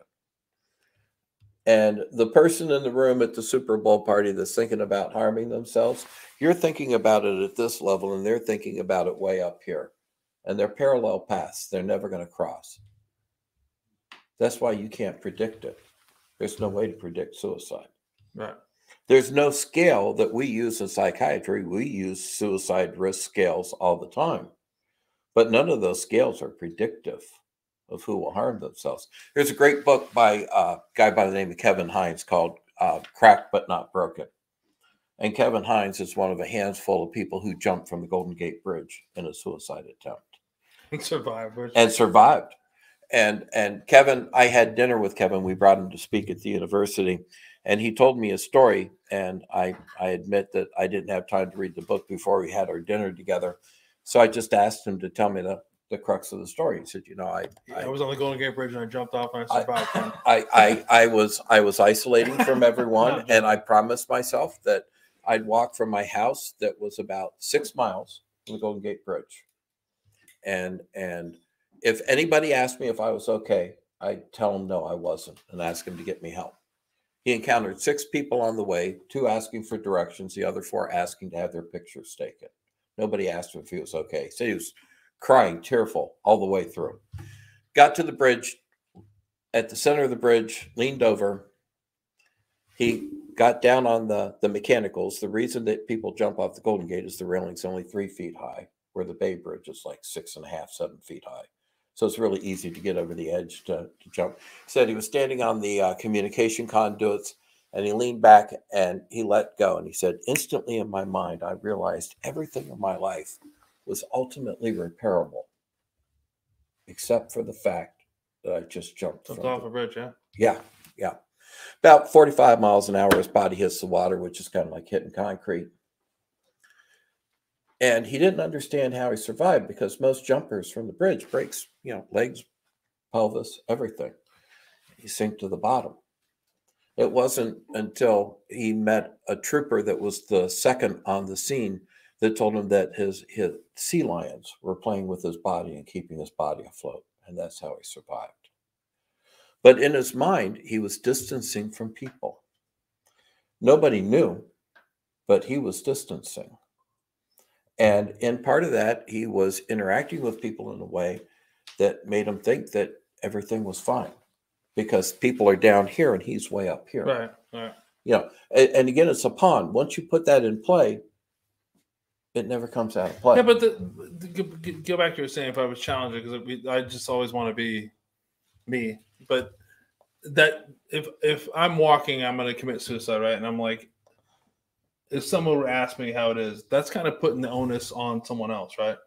If you met him, I haven't met him, but if somebody would have said, how are you doing? Mm-hmm. Would he most likely, as you're in your clinic, like you've been doing this for 20 some years, would he most likely have, if he's in this plane with that one conversation of like, how are you doing? And this, is he going to spill the beans? Yeah, he would. Do you think he would? Yeah, I would. Because people who are suicidal are ambivalent about that decision. Right. So they play games in their heads, much like all of us do. If somebody asks me this, then I'll tell them the truth. And that's the ambivalence. There was a young person. And I hope I thought you would answer that question the way you did, and that's why I asked it. It's like it's a key thing of what it really means. Is like people, they are asking for help for real. Like there's like sometimes real. Like some people, they're not joking. It's a joke. Yeah, it's a joke. Like people think it's a joke. Like there's that that person that calls you, they are really, you could be the last person, and we've talked about this before, you could be that walk, that 6 people, you could be you could be the fifth one that or the first one that makes a difference. And that's what we talked about before. And the reality of it is there's a person who ends their life by suicide every 10.3 seconds in the United States. So I don't know how long we've been talking, but if it's an hour and 23 minutes and 57 58. No, okay, so you divide that by 10 minutes. You divide that out. Every 10.3 minutes, somebody's died in the time that we've been talking. And if they had the ambivalence, as most of us do. And somebody truly, sincerely asks, will you let me help you? The answer is almost always going to be yes. And the funny thing is, not funny, funny, odd, is that people who are planning to end their lives don't have a plan B. They only have a plan A. So if you can put out a speed bump that thwarts plan A, they don't have a plan B. They're like, oh shit, No, you just blew my fucking mind. I don't have a plan B. I'm sorry. And I've had patients over the year. I had a guy bring in, the wire rope, that you use to string off like things, or using cables to lift stuff and stuff. He brought that with a couple of U-clips into my office. It was a perfect noose, and he threw it on my desk, and he said, I better give this to you. If not, I'm going to use it. Because we talked about, how would you do it? And he said, I would hang myself. And it's like, okay, what's your plan B? What do you mean plan B? I don't have a plan B. Should I have a plan B? I don't have a car. I don't have a gun. I don't. Yeah, right. So, I'm not laughing. I think but he brought it in, and he said, I don't want to do this. I don't want to. I have a grandson that's counting on me. I don't want to do this. I got to give this to you. Now, that didn't mean he wasn't combative when I got him to the emergency room. That doesn't mean he didn't threaten to kick the ass of the security guard. And he's former special forces, and I knew better that security guard was going to get his ass kicked if he tried. So, those are the things you figure out along the way. But I think the important thing to notice is that there are people all around us every single day who have that pawn in motion. And they're playing I that never chess thought about game. it that way. Like I'm a big person. Like, if you walk into a grocery store and you see someone, they make eye contact with you, you're like, good afternoon. In today's world, a lot of people don't even do that. They act like even in the business world, like you see some, where I work, they're like, how you doing today? And they just they act like you don't hear it. Like for me, what I do is I know you're on like a schedule. I just find you later and just keep asking you for like 7 or 8 times. But no, I mean, which isn't right. But the question is like when people ask like, how are you doing? Right. There's a guy that checks in the gate where we do ask, I say, how you doing this morning? And he will I've sat there for 3.5 minutes and tell him about whatever story he's not doing what. I'm like, dude, that sucks. But you know what I mean? Or I that question I asked you was I think that that you talked about the plane. I think, but that the guy you talked about, I really believe that they're looking for something to be different. That's what we talked about before. Is we're trying to find what our hashtag is at Pours with Patriots, to be there, to listen. That's the whole thing. Is it's a weird thing. I think it's just they're really reaching out. They don't want to do this, right? Yeah, you want to be. They have to know it's wrong. They have to know it's wrong, right? They do, but in their own mind, they're struggling with what do you do with it. Yeah, somebody has to care. They have to. Somebody's got. And it may not be your wife, because your wife may be the person that's causing you the problem, right? Well, it could or your be. Kid be. There's a different that's. The fix comes from the strangest places sometimes. But if you're struggling for a hashtag, you want to be the hand that's there when somebody else reaches out for you. Which I think is important, and that's what I said before. To be there, reach out. There's some things we're doing. I think the biggest, the hardest thing about this situation is in my mind. Having you on, I was hoping you would have a magic pill. Yeah. We could here's the red pill, the yellow pill. Ken's gonna give us a red pill, and it'll end it all. It'll all go away. Yeah, right. And it's like the song, the pills that mother gives you don't do anything at all. Right? Yeah. Jefferson Starship, I think. He was listening to some hardcore stuff. White Rabbit. Yeah, there you go. Look at, they're all bonding over there. Yeah, it's a good song. No, it's true, and that's why I've been super excited about having you on about talking about. I don't want to. The hard word is to say I don't like the clinical part. Like, I'm not a clinical guy. Like, I just Right. I could tell you right now, I'm happy that you came on for the reason of what we're doing with the group. Also with the professional part of the personal part for me is like now, like that, like I'm like, holy cow, there's people out there that get it. Like, you know what I mean? I've labeled your profession as people that they don't understand what we're doing. Like, and that's apparent that they do. It may, that person you reach out to may not be the right person. You know what I mean? But anybody that's contemplating suicide, we've talked about this before. It's the worst decision. I think it's out there. It's a permanent solution to a temporary issue. You think it's all temporary, everything though? Yeah, I do. Okay. I do. I think Kevin said it best. Everything in his life was ultimately fixable, except for the fact that he just jumped from the bridge. And there's solid research. That's a simple way to think about that. Yeah. It's the hardest, simplest thing you'll ever do. There's really good research out there about people who have attempted with a serious suicide attempt to end their lives don't attempt again because they understand that.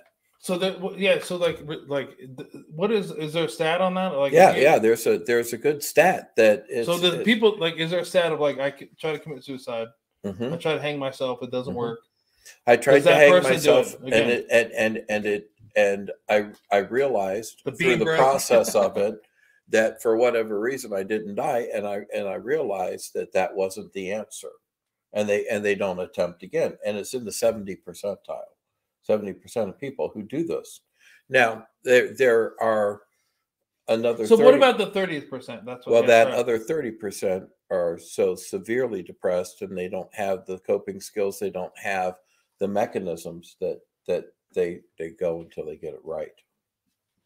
So what are those coping mechanisms you talked about earlier? Yeah, that's where we're gonna. What are the, like? How do you like?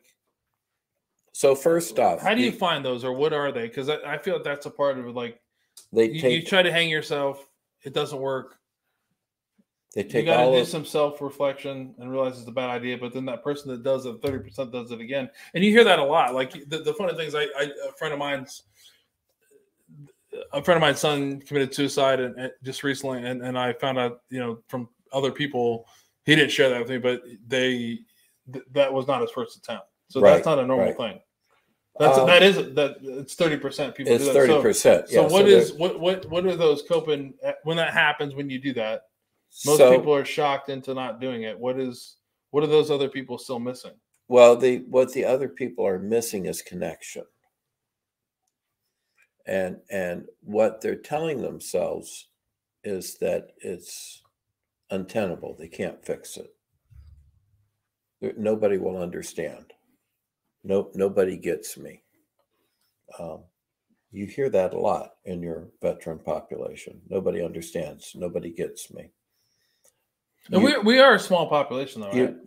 You are. Which is what you talked about. It is like, I get it, but we have a lot of things similar to other people, right?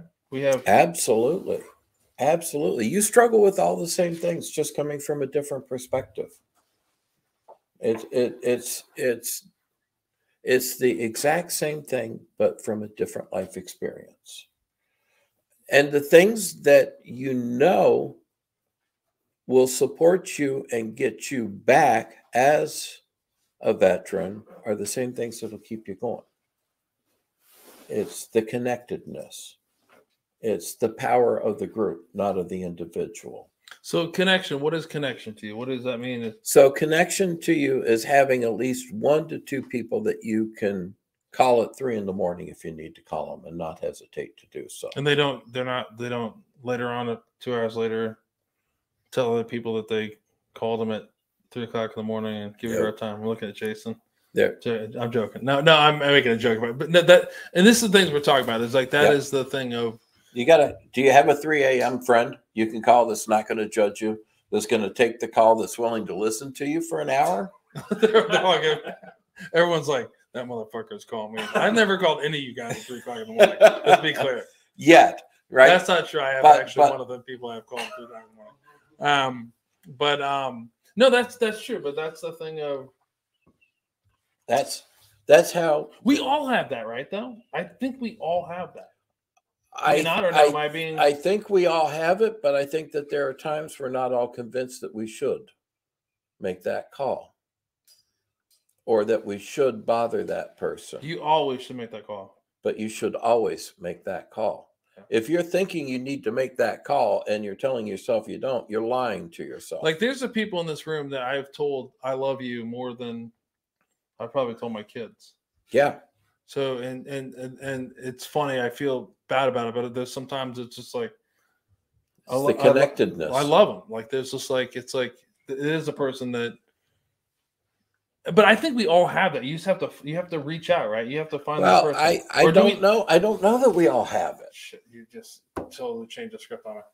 No, I think that there are people who convince themselves that they don't have it. I will be anybody's 3 a.m. in morning call. There you go. I honestly believe that, and these guys know that. It's like it just takes. That's the point, is that any of you would be willing to be the 3 a.m. phone call taker. Sure. What we have to do is to convince that small group of people out there that it's okay to call us. That you'd rather. So what do you think is stopping that? They don't want to be a burden. They don't want to wake you up. They know you've got things to do. You've got to get up. I'm not going to call him. He's what's he going to think about me? Is he going to think I'm weak? Is he going to think I'm useless? You know, and there is still a stigma that's alive and well. My parents, when I was growing up, used to talk about cancer and mental illness in a hushed voice. And if my parents were still alive, they'd still be talking about mental illness in a hushed voice. We will not overcome this suicide epidemic that we're facing until we have a mental health hospital the size of the James Cancer Hospital. Amen to that. We will not overcome what we're facing in the suicide epidemic until we have 1 month follow-ups with our patients after their treatment for the first year of their treatment. And then we have quarterly follow-ups with them for the next 5 years, like we do cancer patients and heart patients. No, that's like Ken's going to ask some stuff we talk about. We don't get into politics and stuff, but I firmly believe there's a lot of things that happen in our country where mental health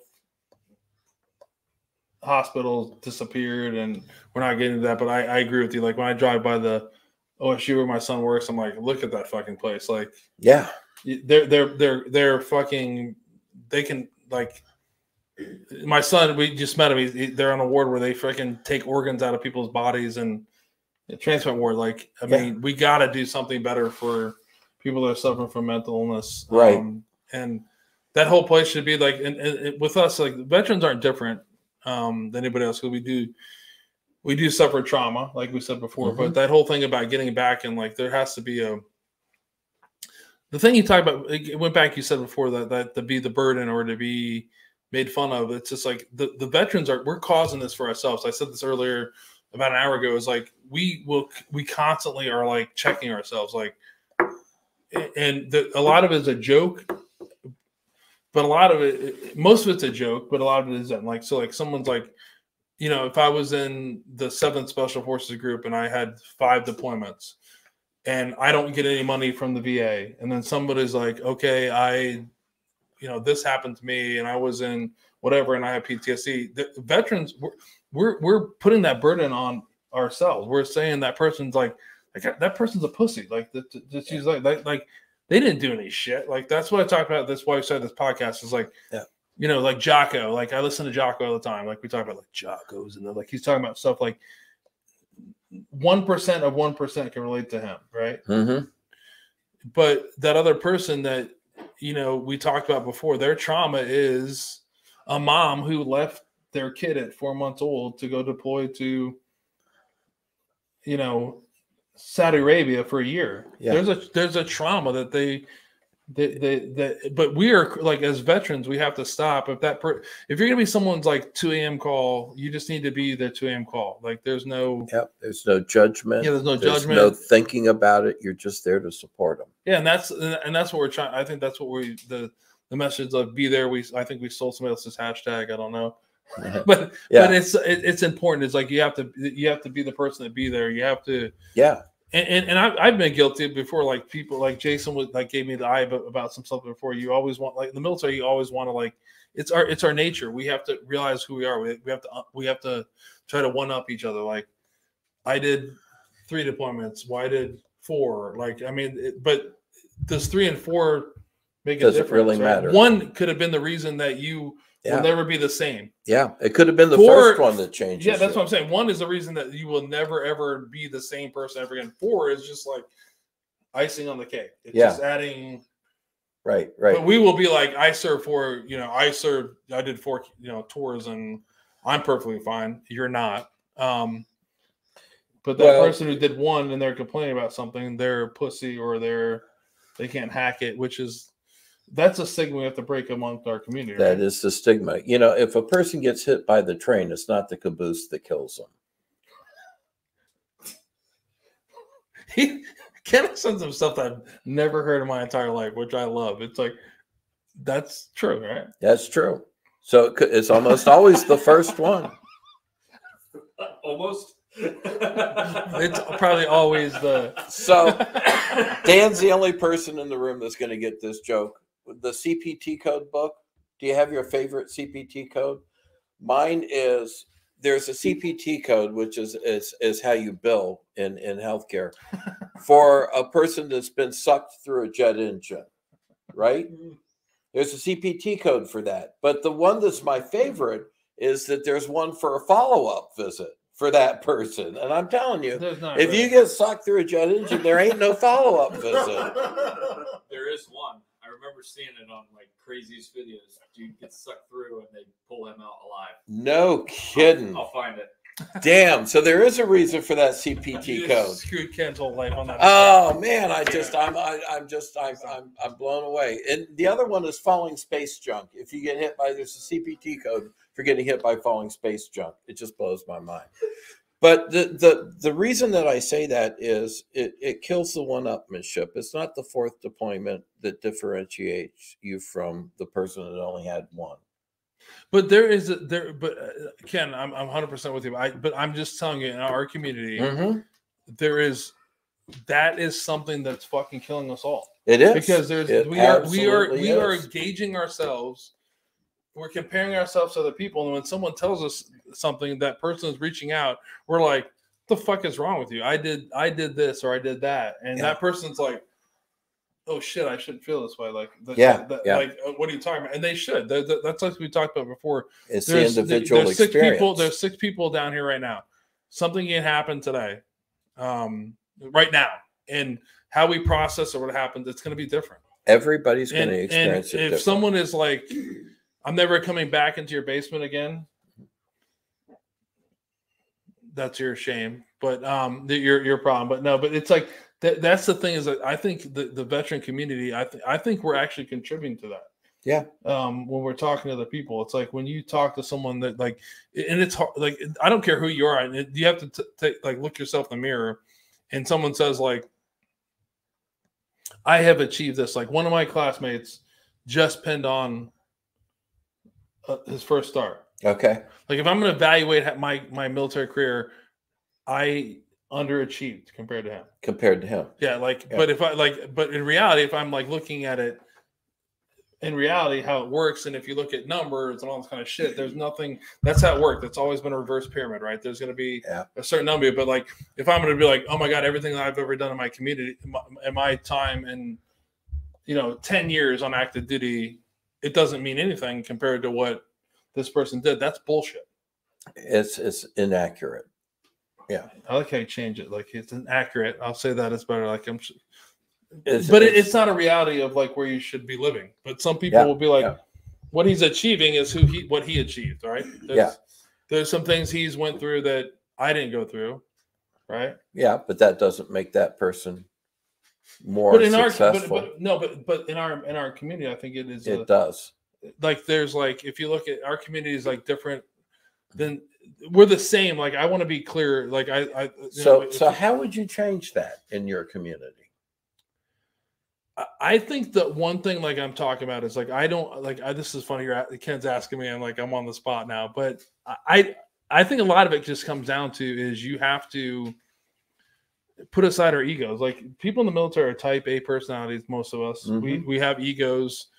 Some of the guests I've had now, like I've heard quotes as like, I joined the Marine Corps to be the baddest motherfucker on the planet. Sure. So there's all this kind of stuff like, but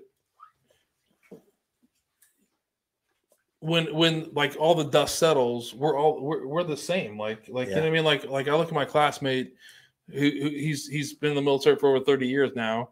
He's sacrificed a lot of things for a long time that I gave up 20 years ago. Right. And you know, when he, you know, if you fast forward to the two things you talked about, the past, right? Like his future is great, right?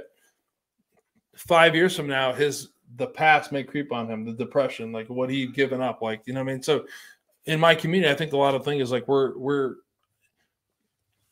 anybody that served the military is my brother and sister. Like we're a small percentage of people, right? Yes.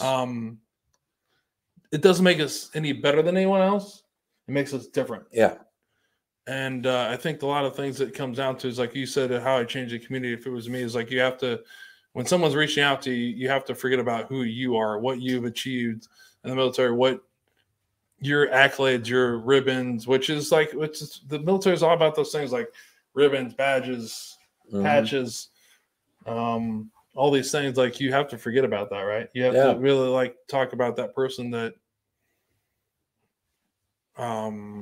You said the right perspective. They're your brothers and your sisters. Yeah, they're like, but everybody's my brother and sister though. Well, the world would be a better place if they were. But they are for us. It's like for they are like everything I've given up for me about me is for my brothers and sisters because they're the people right and left. But it's for people that I've never met before. You know, I mean, I've given up tons of things. So that's the part about the military. I think is where all the things that are like bouncing around in the atmosphere in your head that you overthink, right? You know what I mean? Yep. You tend to overthink, and you're hypercritical. We definitely overthink, right? Yeah, you're hypercritical, and it's that overthinking that leads you to say, "I should have," or "If I'd only," or "It's all my fault," and you know that's inaccurate. You're being hypercritical of yourself, and you know. So first you set your expectations really high. And then it doesn't come out exactly as you dreamed or fantasized that it was. So then you're hypercritical of yourself and your whole day goes to hell in a handbasket and you're stuck. Well, you need somebody to be there to support you. And you can be that. But the system that's what the system breeds in us, so Ken. Yeah. Right? Like some of us feel the same way you felt about like a connection into like social work. Some of us felt that connection to military. Like I can't even tell you when I can't tell you when I didn't remember not wanting to be in the Army, right? Yeah. Like I can't remember that day. Like I can't remember, like that's always what I thought. Like you're out 10, 11 years old playing like that's what I'm like, what are you guys doing? These guys are like mechanical engineer. I'm like, pussy, or I'm doing the Army. Like, you know what I mean? Like in your mind, like those things that in your mind, like we feel that way, and then we are connected to like this. And then we're in an organization that says to us, like, we're better than everybody else, right? Mm-hmm. Right. And in reality, are we? No. I don't know. That's only for you to define. I think as the years go on, we're not better than anybody else. Yeah. We're different. That's the way I looked at it. Like, or you've had a different experience. No, I think we're different. Like, I mean, it takes a certain person. Like I've known people that I have friends that like have never missed. They have a 17-year-old kid that's never missed a practice or a game for like baseball, and their kid's 17 years old. Yeah. And if I am in a comfortable atmosphere and somebody asked me, I was like, those fucking people need to get a life. That kid is like No kid wants you to be there from age 5 to 17. That kid, their kid may wanted that. That kid may need that. Yeah. Right. So we're different. Like, you know what I mean? Like that person's different.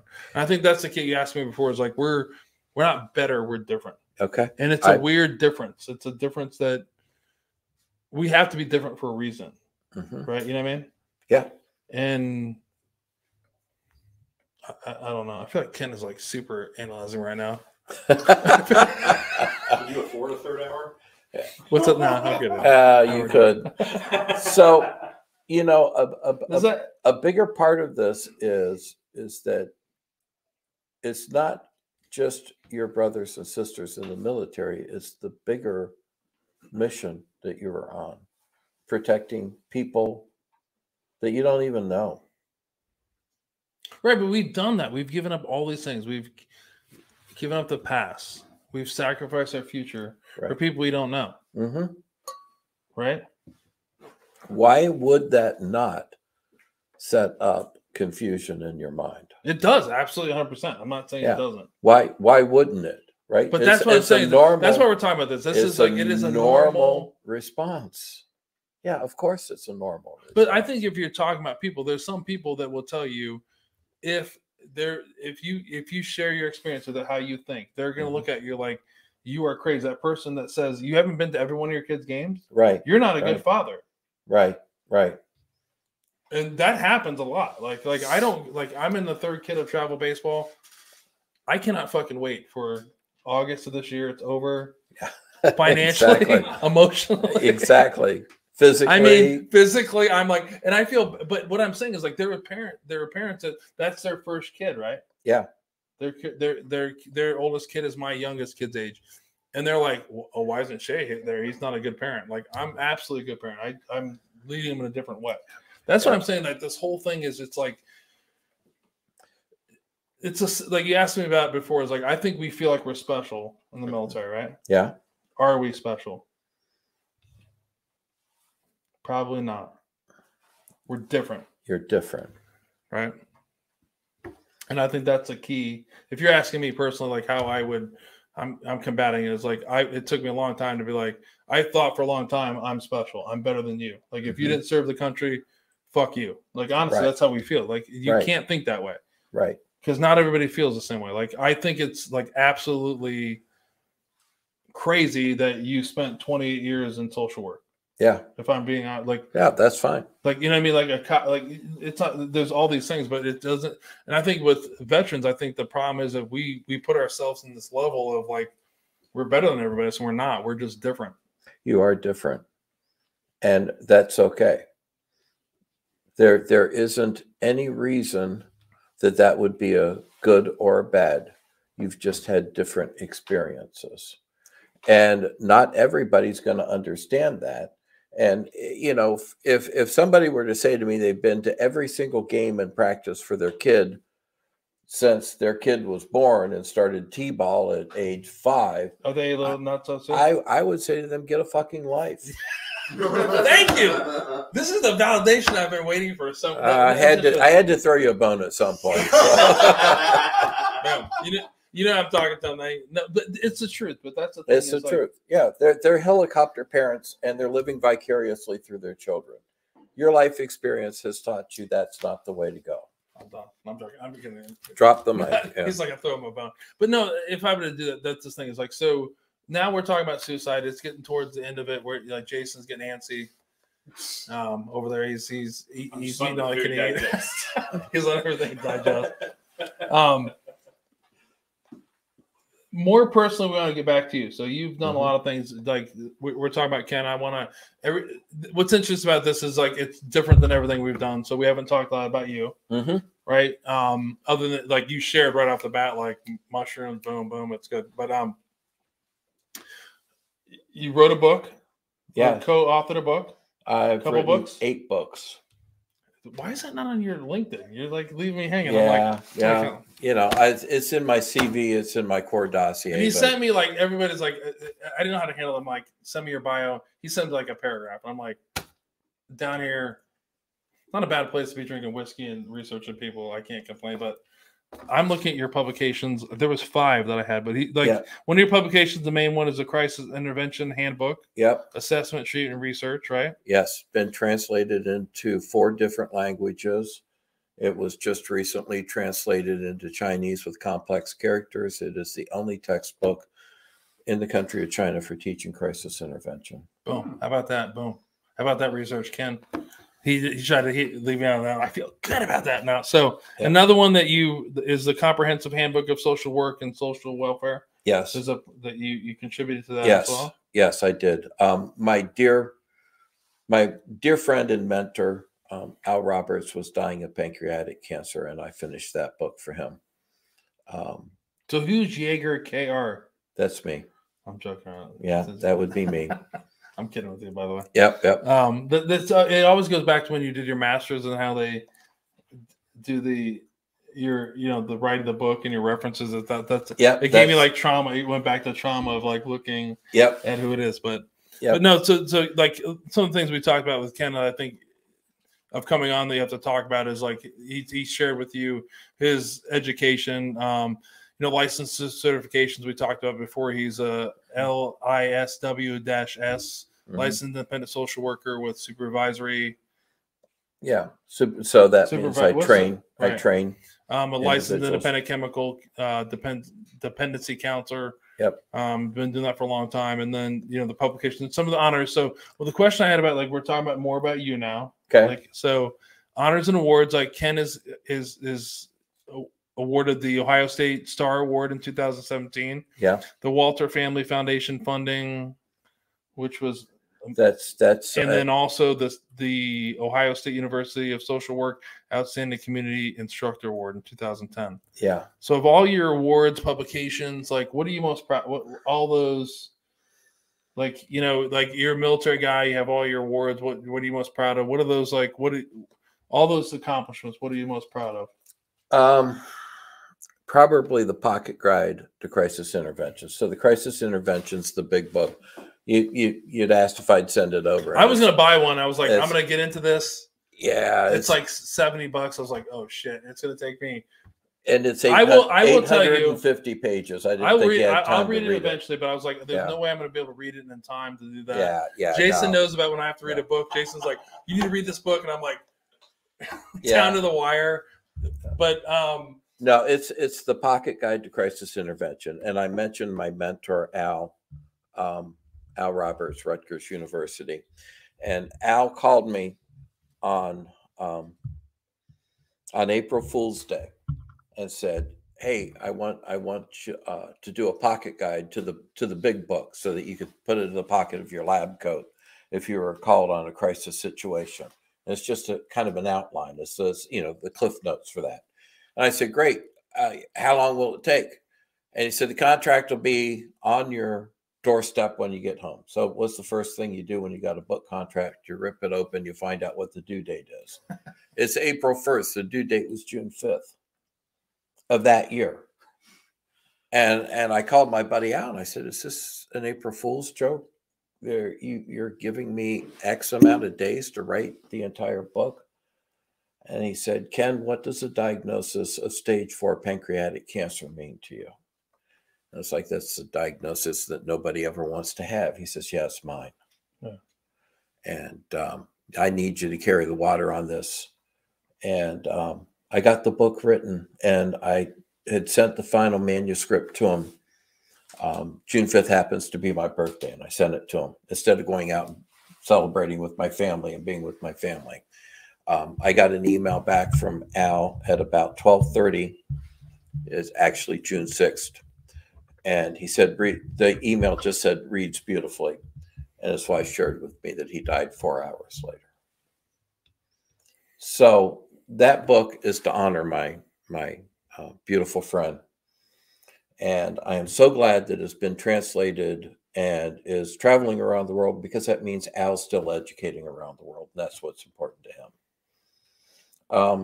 I didn't realize that's an impact. I was like, I'm more of like, this is why I also realized that I should sometimes just shut the fuck up about things. But about that, I kind of sense that there was something behind that. Like I didn't know, but like I would love to have a copy if you can get one. Yeah. I would love to have it. I'll read it. Would you like the one that's in but Chinese? I love it. But the thing, the Chinese, I'm talking about. But you talked about like a guidebook, which ties in the military. Like we have a bunch of shit we stick in pouches that are like that are to help us get through a ton of crises. Like like call for fire, a bunch of other things that we do. Like it's crazy. So that it's that's a. Researching, but I was funny. I wanted to get a copy of it. And mainly, I wanted to quote you out of the book, which is we had somebody earlier that's awesome to be able to quote your guests. Yeah. But they know that I'm going to quote him later as we end it. But thank you for that. But so now we're talking about like I think we're getting close to the end of it. I have just a couple more questions that I want to answer. So. I want to ask you that I think are important with what we're doing in the podcast and because of just directly to veterans. Like I think it's been apparent in the past couple hours. Like I understand that we're not special. I think that took a long time for me to realize that. But we're different, and we're different in a different way that is like it's astronomically different than anybody else. We're killing ourselves at a rate that is unheard of. Like right, that just I don't. That's why I did this, a year ago. So what would you like? Back to you're talking about, and I'm going to put into a term that I don't know what is like. What would your advice be to someone who's listening, a veteran that's suffering from PTSD, which is what we've been labeled with a ton of the times. Like that's one thing. That's one term that I'm glad we didn't talk about because the PTSD stigma is I think it's a stigma. It comes back to trauma. Like it's like we've dealt with a lot of trauma. So like I'll go like struggling with like our inability to deal with trauma, PTSD, right? And thoughts of suicide. What would you tell a veteran who's struggling with that today? Like someone that's listening right now, what would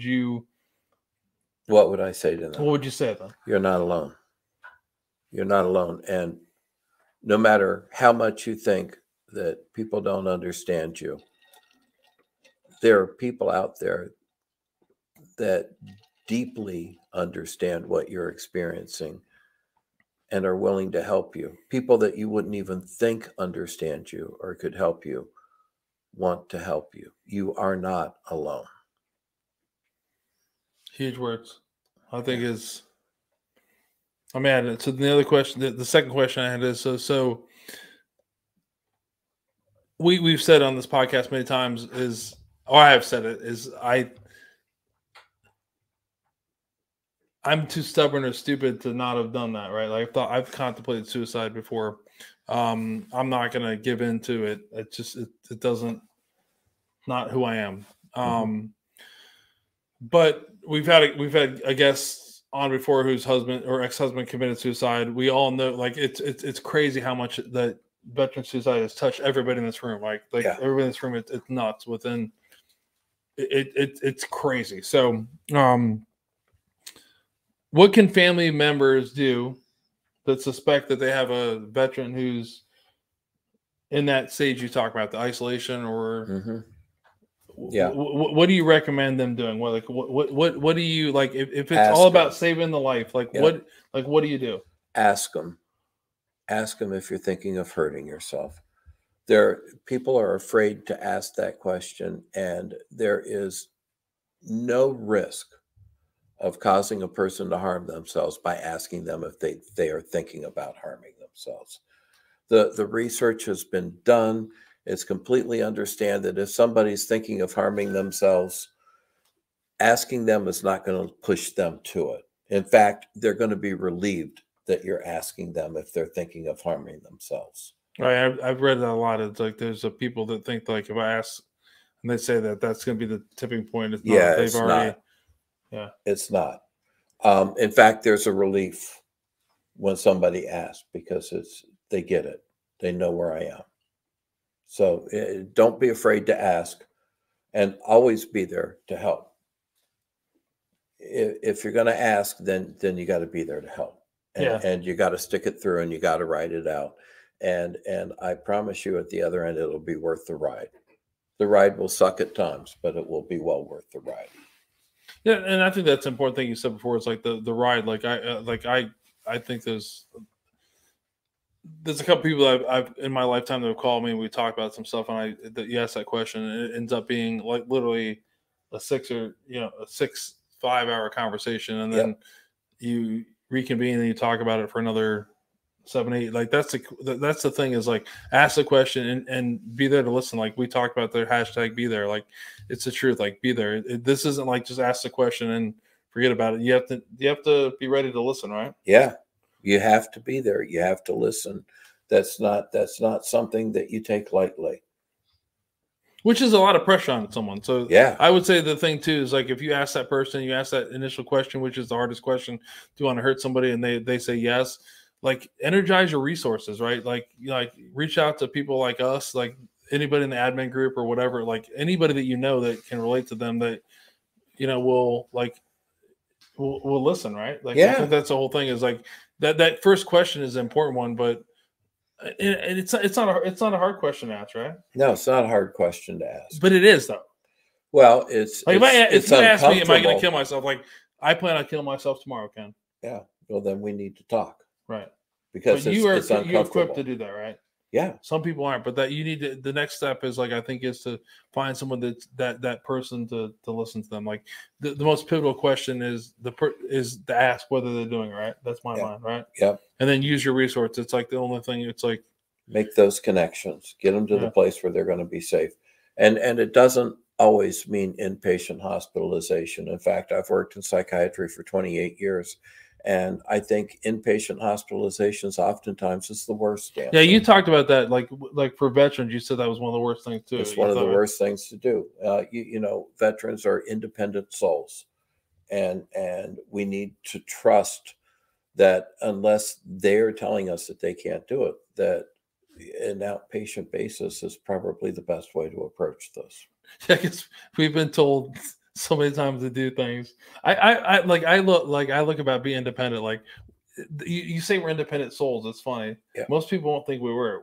Most people think military people are like subservient, follow all your kind of like doing your told. That's not the case. We're not. Like we there's a part of us that every time someone told us to do something, we're like, not every time, but a lot of times you're like, this is the most stupid fucking thing I ever did. Mm-hmm. Right? Yeah. But I'm in an organization that we're supposed to follow this person. We do that. So like we are independent, but I think a lot of people think we're just these like robots or we are super, like we're the most, I think we're super independent. We have a lot of different thoughts of you are told to follow an order, but you're independent upon how you execute it. And execution is survival. Which is true. So we're coming, like Ken, I asked, is there anything else you want to add to what we talked about to the veteran community that I missed? I think that we've covered pretty much everything I wanted to cover here. I would just emphasize that if somebody's struggling with hypervigilance, avoidance, control, trust, and they're shutting down, then those are the warning signs that you need to watch for. Right. And interacting with those are so important. And we've got crisis lines out there. We've got the national suicide number now, the 988 number, which hopefully will revolutionize. Right. Yeah. Like 911 revolutionized medical health. 988 should do the same thing. And it's true. Like 988, it's absolutely that. Like Ken said, if you're contemplating suicide, absolutely reach out to the Veterans Crisis Hotline at 988, or if you want to go old school, 1-800-273-8255, or press 1 or text 838-255. You definitely have to be reaching out. But it's a great step, and one of the great steps we talked about a couple weeks ago is like now they're covering they're covering emergency visits for veterans, which I think is huge. But I think I can't thank you enough for coming on. When Dan connected us, I was like I felt like I was selling the group. Like it was a point of time, and within like a minute, I was like, I don't need to sell this to Ken. Ken gets it. I got it. And I really appreciate that. I really, and a lot of other people need to get it. Like, you know what I mean? And I'm not saying we're any different than anyone else. I think, tonight, I hope you talk about, like, I'm most of us understand trauma. Mm-hmm. But we're not alone in our trauma. Everyone's done it, but our trauma is different. And Yeah. a lot of it is, you asked me if I think about it, and I want to think about this later, but I probably contributed to that stigma or onto somebody else. Like, you're scared to do this. What are you, a pussy? Like, I can't tell how many times, like Jason, are you scared to fly? Are you scared to go fly? No. He's lying. No, but he understands the risk. But like, he gets it. He gets it. There's a risk that it. goes into it. Like, Yeah, it is what it is, but there's a different thing about it. So I appreciate you coming on. Well, I have to thank you and commend you for the risk, because this is probably one of the hardest topics to talk about. And it probably sucked all of the fun out of the room, because it's a serious topic. But, not everybody's willing to take the risk to talk about it. And I commend you for being willing to take the risk to talk about it openly. And I appreciate that. And I'm not alone in this thing. I started this a long time, not a long time ago, but like a long time ago to me, but like an idea that I thought to just try to make a difference. And there's a lot of people that, most of them are down here, a couple of them aren't. But I appreciate that. I accept that from a lot of us. That's what we're trying to do. Is it's difficult for conversation. Behind the scenes, we're trying to do great things. Like, we're raising money to give money to children whose, mom or dad committed suicide. And anytime you talk about this conversation, it's hard. It's like, it's hard. And should it be hard or should it not be hard? That's the thing. It's a difficult conversation to have. Like, it's always hard. Yeah. It's awkward. And everybody that listens in, like, like we have, 7 listeners right now. You're watching. I think the high we got today was 13, but people going, we're getting people that watch it later on. It's like, thank you for listening. And more importantly, it's like that. If it's one person we connect to, that's all I care about. That's all it takes. It's worth, we're planting seeds, and some will grow. Which is slow. Like, planting seeds is like, yes, it's hard. I'm not a plant seed guy. I don't want like immediate results. Goes back to the ain't gonna happen. Ken's gonna analyze me when we get off camera, but it's already done. He's like, Dan, sign this slip. So we're gonna talk about, like, the elephant in the room that Ken talked about. The one thing that, if you haven't noticed, we didn't feature any whiskeys tonight. Yeah. Thank you. Who cares? It's irrelevant at this point. A lot of the featuring whiskeys is this is not what the podcast or the group is about. It's not about whiskey. It's about connections and ending the suicide epidemic. So unfortunately, like I said before, this thing seems to be hitting home. It's crazy how often it hits home, right? Like, it's like it's like, it's not going to happen to me, but I will tell you, it's going to happen. Veteran suicide is going to hit you someday, somehow, and it needs to stop. So tonight we're gonna go into the dark. Ken talked about sucking the air out of the room. I'm about to suck it back out, whatever air came back in. But tonight we're going to honor a local Marine who committed suicide recently. So tonight we're going to honor U.S. Marine Sergeant Brandon J. Kurtz, 37 years old. Brandon took his life on February 5th, 2023. Brandon was born on October 10th, 1985 in Ohio. He was a graduate of Hilliard-Davidson High School, class of 2004. After graduating from high school, Brandon enlisted in the United States Marine Corps Reserves. Brandon had one combat deployment to Afghanistan in 2012. Brandon owned his own business, Kurtz Marble and Granite, which he started in 2014. Brandon enjoyed spending time with his family, especially the joy of his life, his daughter Jenna.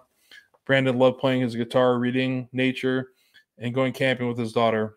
Brandon is survived by his parents, Jeffrey and Tamara Kurtz, daughter Jenna Lynn Kurtz, sister Shelby Levinson, brother Larry Kurtz, grandparents Shirley and Jesse Green, and many aunts, uncles, cousins, nephews, and Marines and friends. So the last thing is like Semper Fi Marines. It's crazy, but like I said earlier, and like Ken mentioned, there's a lot of resources out there. If you're contemplating suicide or someone that is, you definitely have to reach out to the Veterans Crisis Hotline at 988 or dial 1-800-273-8255, press 1 or text 255. There's people like Ken. There's people like Ken that are out there to help. Like, you changed my mind on your community, like your people. Good. And I appreciate that. That's why I move forward. This is like, there's people like him that really care. Like, like I thought I had to sell this to him to come on here. You didn't. And just like talking to you for 2 hours, it's like, I feel like I could tell you anything. So when we got off camera, he's probably gonna be here till about 2:30 in the morning. No, I'm kidding.